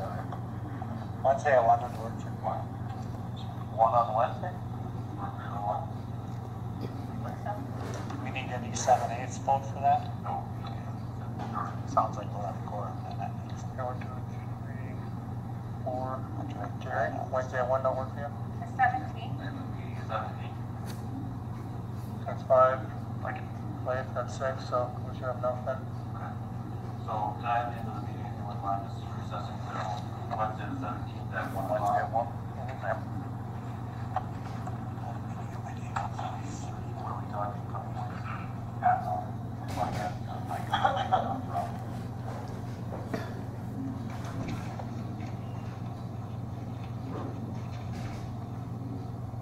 Ready for the next one? I am doing. Bump out, review. You got your memo in the packet here. We installed the bump outs on April 24th. It's been out about 2.5 weeks now. At the time when we approved installing the bump outs, the request for all there, there wasn't a timeline scheduled or identified in it. What I would suggest, because May is technically pedestrian safety month, that we keep them up through the month of May, or at least until the replacement delineators are used up. I think we only have about 2 of them left, because when they get hit, they break apart. There was 4 of them that were destroyed on the way into There's that 4 year. of them that are You won't have enough to replace what's down already? We could potentially keep them up, but in the spirit of trying to honor what they requested and what we approved, try to get them up as long as possible. I don't know. I mean, it's not gonna, realistically, it's probably not gonna last through the month of May. But we did say that we would test them out for that group, and I'd like to try our best to try to do that. We did reimburse the city for the cost of them, so I just feel like we should try to keep it along. I agree that they have been some difficulties in that area. We did a test area to see what the pedestrians, what the traveling public would react to them, and I think we know what the results are for them. I would, Mr. President, I would agree to try to stretch it out as long as we can. I've had numerous negative comments against them. If I was from out of town and came through, I think we invented a new kind of sprinkler or something, the way they're all splayed out. Only I'd wonder why you're watering the intersection. But yeah, it doesn't look good, even for the community. But looks like we got some crap put out there. Looks better with a planter in it. And some Takes chalk your eyes lines. off the straight. It does kind of look The like sidewalk plastic. chalk? What's the chief's take on it so far? I would agree that it's not the best location for the traffic. It's too fast, it creates confusion. Coming into a 30-mile-an-hour zone, it's a busy area, it's a congested area. Any larger vehicles have to run over the 2 meters when you get to the intersection. So it's just not good. The bicyclists are complaining, it's real dangerous for them because they have to check out further and, put some right in the line of fire. I could see it in an area with residential traffic, slow traffic, but there's too much traffic on First Street in that area around with businesses, and it just is not a good location. Wouldn't it be better if we would have set it up in a less traveled area? It kind of would defeat purpose. Yeah. They're intended to help with pedestrian safety by creating the zone that the pedestrians crossing the street shorter. So you got to find that right mix. But really, this what I've seen with the semi-traffic and larger vehicles that service that use that road to service the businesses. I think you got a couple hardware stores, you got a lumber yard that uses that as access, and they all come through that intersection. It just doesn't fit the width of the street. Well, the biggest thing, I travel that road 4 or 5 times a day going back and forth to and from the post office to the bank, home for lunch or whatever, and there's been numerous times where there's no turning lane no more. The turning lane is gone, and I don't, if we want to wait until the end of the month to take them out there and cause an accident, or if we best stop removing them and be done with it. We tried it, we give it a shot, and we can see it's not working, so we'll have a failed product lay there to end up causing somebody to get hurt worse. There was a guy in a wheelchair the other day. He was back on the sidewalk. He didn't go up there anyhow because there was a semi coming to turn the corner, and you know they're way back on the sidewalk. They don't. It's not something that's used and or properly used by the pedestrians either. They're not getting out there. They're still waiting back at the curb, and people are stopping. Well, then it's just that much longer without a turning lane. I think it's going to be, hate to see it fail, but obviously it's not where it's working the way it's supposed to just have them removed before something does happen or somebody does get hurt on that intersection. Well, fortunately, the pedestrians have noticed the delineators, and that's why they stay on the sidewalk. Yeah, that would probably be their shoes. Well, and with them being busted, it creates a driving hazard too. Right. So my recommendation would be obviously, if you tried it, has the right idea, it just doesn't fit the application, I would recommend it. So the only reason to keep them up would be to honor our commitment that we made to LVLL. Correct. Okay, and they would probably understand if. You probably understand. That's right. So obviously they're out there with duct tape taping them up. I've seen it a couple, 2, 3 different times, and We've received numerous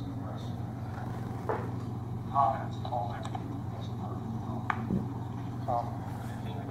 that's kind of a representation right in front of our police department to have something like that, and I don't think we could. It's not working too. The gentleman that spoke to us earlier, not the only one that heard the same thing, that we're going to get a petition if you go through with this. But anyway, I think it's a waste of time just keeping it there, just to honor it.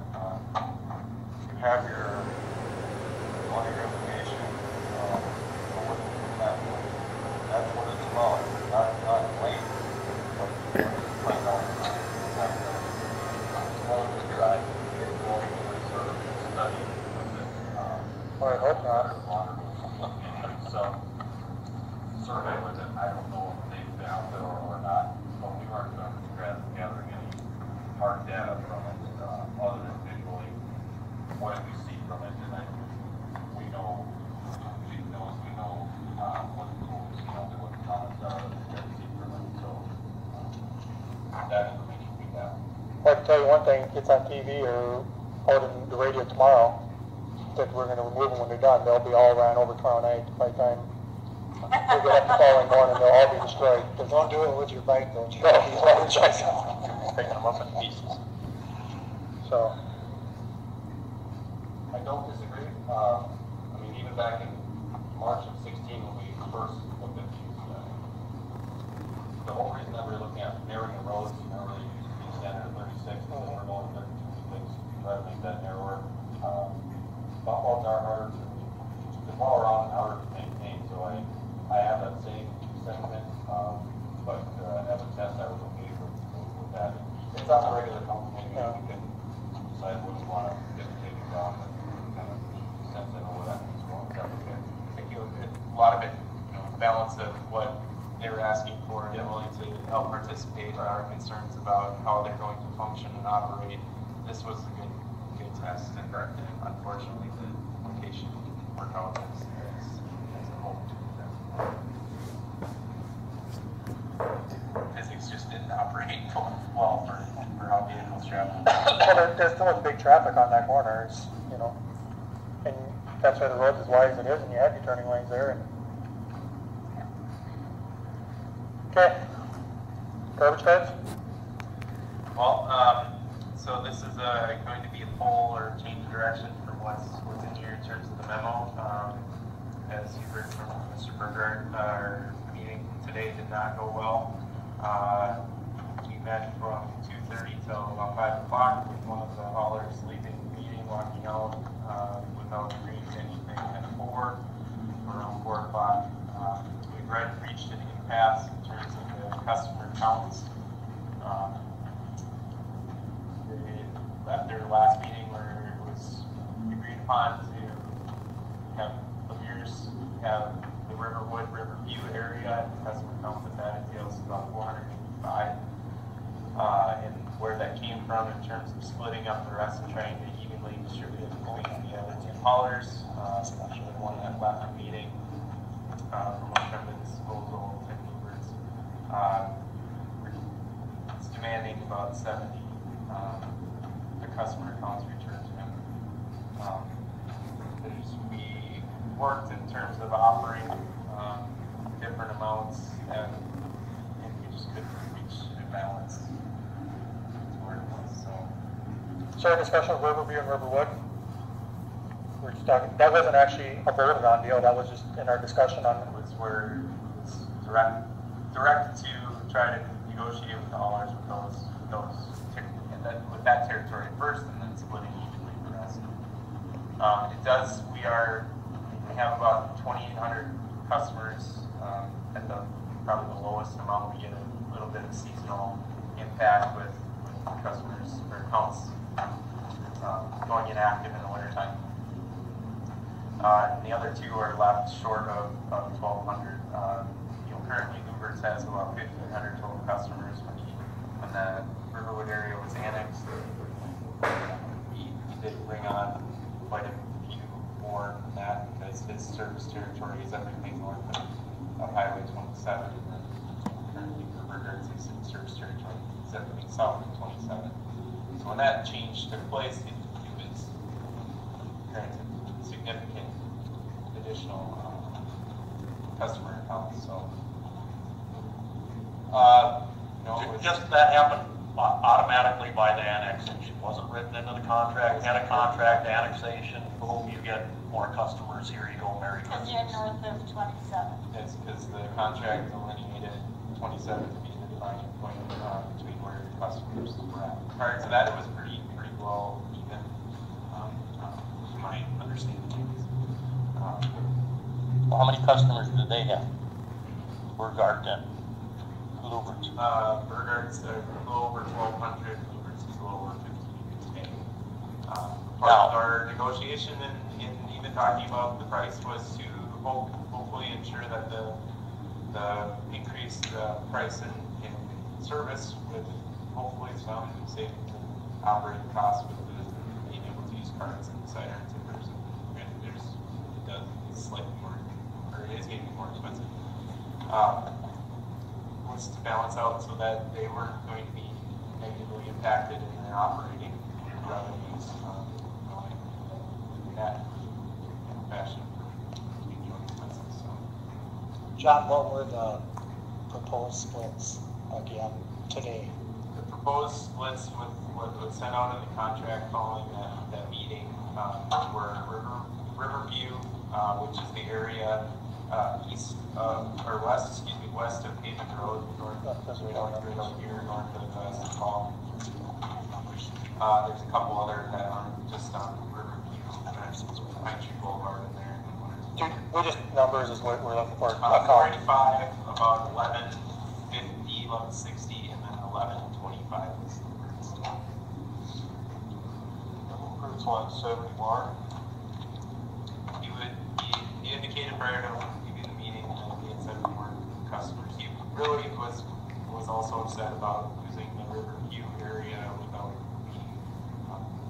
that being discussed. But in a different conversation with him, I tried to ask about whether that was the total numbers, or specifically that area. He would like that area because how it operates. It doesn't have alleys and be working on the street, but really bottom line is down to the customer. So where does this leave us now? A big slap in the face from our haulers that don't want to work together and let our cards go forward like we proposed to the public? So we have, the present haulers have some legal leverage? They're continuing resolution for then through the end of this year. But it was under the anticipation that we'd be actively negotiating the terms for the next contract. At this point, with the impasse, it's either try to get back into the table, and I don't know what else we can offer. The customer council can't accept and come to an acceptance on the number that they can have. I don't know how much more negotiating that's going to do for us unless there's something else that we can offer. Which, within the residential solid waste collection contract, there isn't anything else we can offer. What's the price per pickup and how many people are there is predetermined. Really, there's room for some growth in some areas. There's some areas we can come. We can make the efforts to start to reorganize. I think that would be the advice of Commissioner Tony here tonight. But I think in terms of what we're looking at legally, and the first contract is we're concerned. If we didn't at least negotiate, what we can do afterwards, the negotiation would probably be the strategy following the state statute regarding that. Which, but as a reminder, you have to wait. There's at least a 6-month waiting period, and that's after you've held public hearings. So we're 2 months away from a public hearing because you have to establish a committee and have them do their research prior to that. So I think there's one clause of that participating collectors proposal requirement. Prior to establishing the committee, we must work with the hauler, our licensed haulers, to come up with a agreed upon organized collection service. But I think we've met that requirement last year. We're working with 3. So this would request pulling the lettings, number 1. And just looking for council recommendation on what they want to see in terms of action. Make another attempt at negotiating, or how many attempts have we made? I mean, how many are we going to keep doing it and doing it and doing it, and then still finally end up reorganizing? As Greg said, there's a level of closeness, but there's also a level of frustration in the process.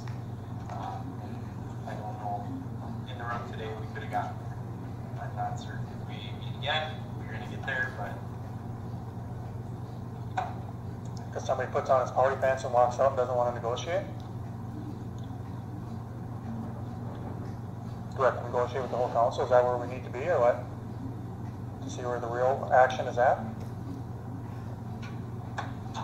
I don't know. I am at this point, I'm at. It's ridiculous. We're fighting over 70 customers on 27 or 2,800 accounts, and we're down to 70 customers to throw the whole thing out the window?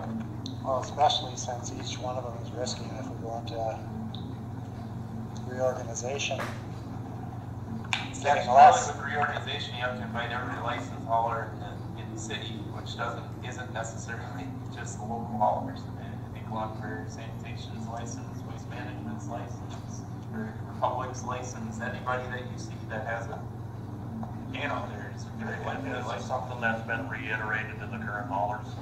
It was. I mean, opening it up is similar to just blowing it up and letting anybody come in, and now they're not guaranteed anything. Here, they're 2 haulers are more than double the lowest hauler, and that's not acceptable. So what would you do? Open it up to do this and then have the lowest bidder for get the whole thing, or how does that work? That would be if we just eliminated it and went to a completely open collection system. Open collection, let the If we did a haulers supply the can and be done with if it. you do a reorganize, your committee establishes a kind of a recommendation for how your plan of action, and that could be like it was in the first round. It was invited the 2 local haulers, and the local haulers, I think at that time, came with a proposal to the council about how much it was going to be to have that service, and how the territory was going to be split up.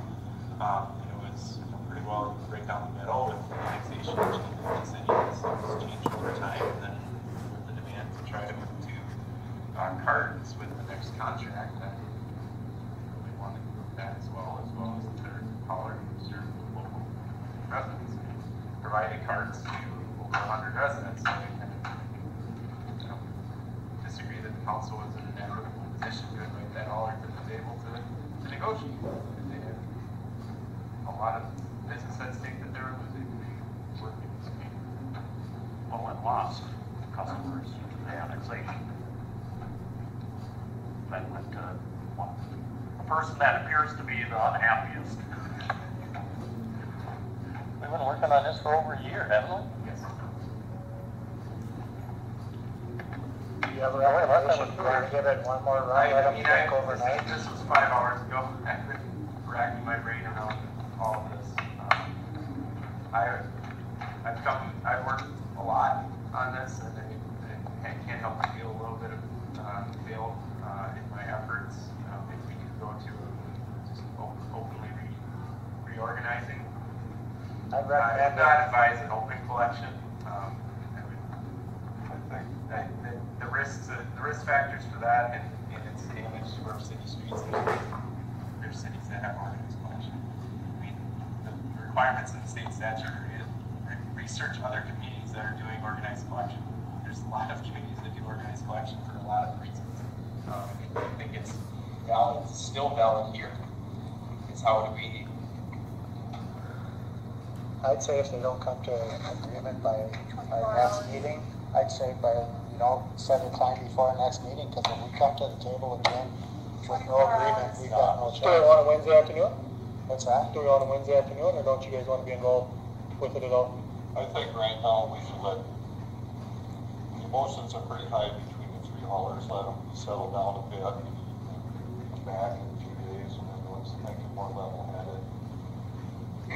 Give one last attempt, and by the next meeting, come to a decision. I like the Wednesday idea. I haven't even been involved in it for a year. Yeah, but then our 20-minute meeting is going to be 4.5 hours. Yeah, I don't have. That'll be like starting over or getting us all in there.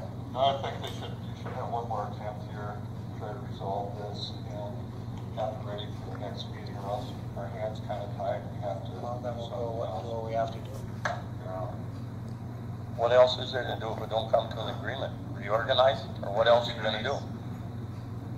Face the consequences with all of that. It's, likely haulers are going to feel they have a position, or existing haulers are going to feel they have a legal position that wouldn't allow us to reorganize without them involved. Their contract's up the end of the year, right? Their continuing resolution of their contract that was up at the end of last year. Okay, well then, after that, we have no obligation to it, right? This was you missed the history on this. There's no clarity in that position.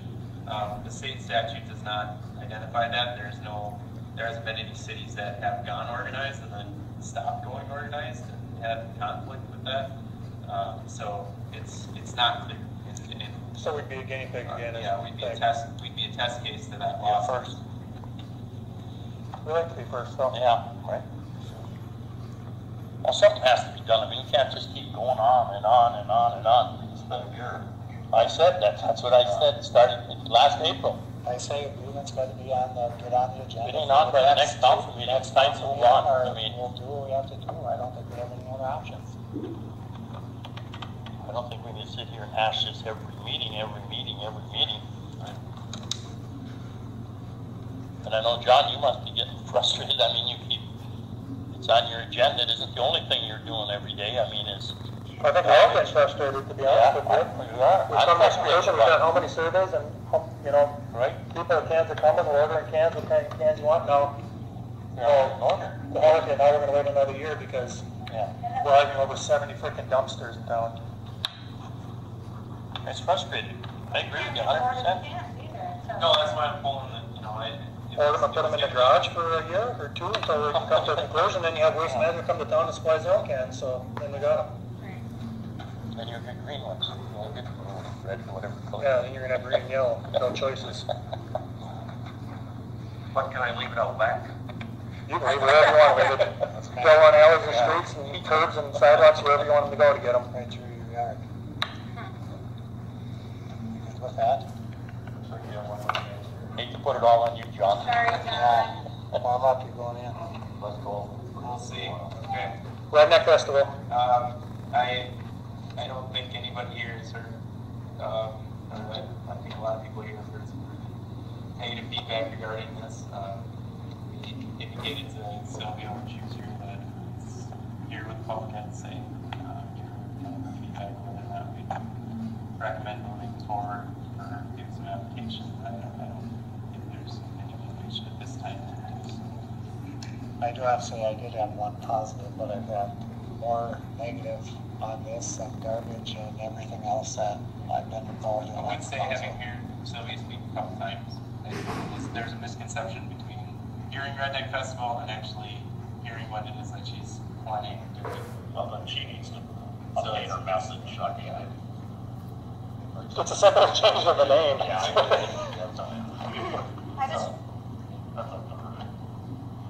I agree. I've had a ton of negative.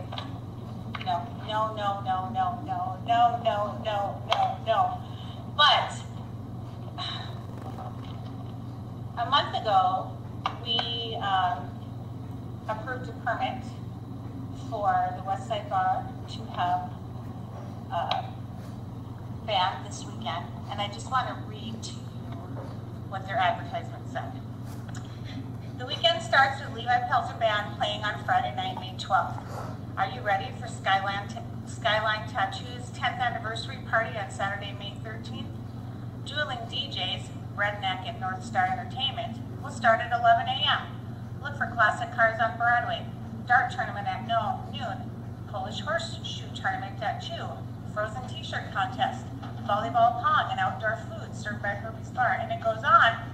So why would we say yes to that and no to Redneck Festival?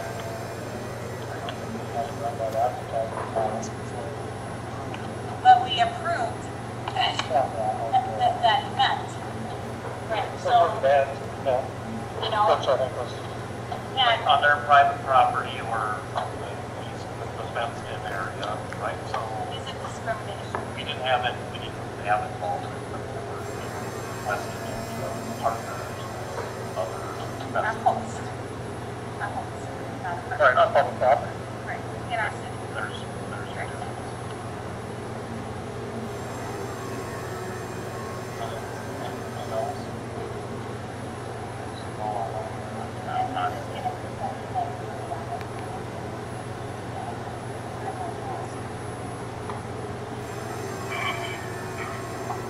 That's the whole idea with the music at the West Side Bar too. I could hear it playing at the tobacco house, and that's 8 blocks away, so.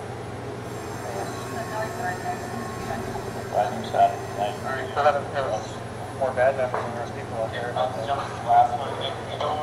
Website is up now. And on there we did have, we previously talked about actually doing like a photo contest with the city and getting people to just submit their photos. Looking for that banner that's on the page. There's 4 pictures in there that are sliders. We've gotten down to figuring out how to build all of those. So I'd love it if we could take community support photos for that. Really all we'd be looking for is providing the recognition for this. They talk about potentially the comments that we can take this point. Selected goals and purpose with the photo assessment. By no means obligates them that we're going to use it, we have to use it. That discretion.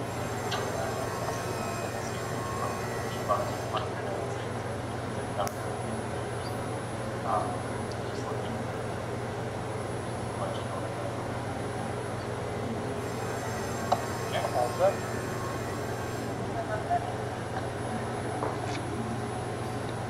We'll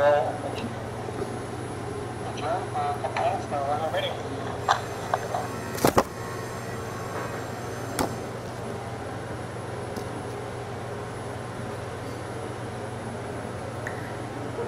Sorry for the noise in the background. I'm at City Hall during the daytime on Wednesday, the 17th of May. I'm in the little conference room and they're doing some kind of construction work in the rooms next door to me here. So that's the saws and all the hammering and everything you've heard in the background. I apologize for that bad audio, but at least you got to hear it. Thanks for listening.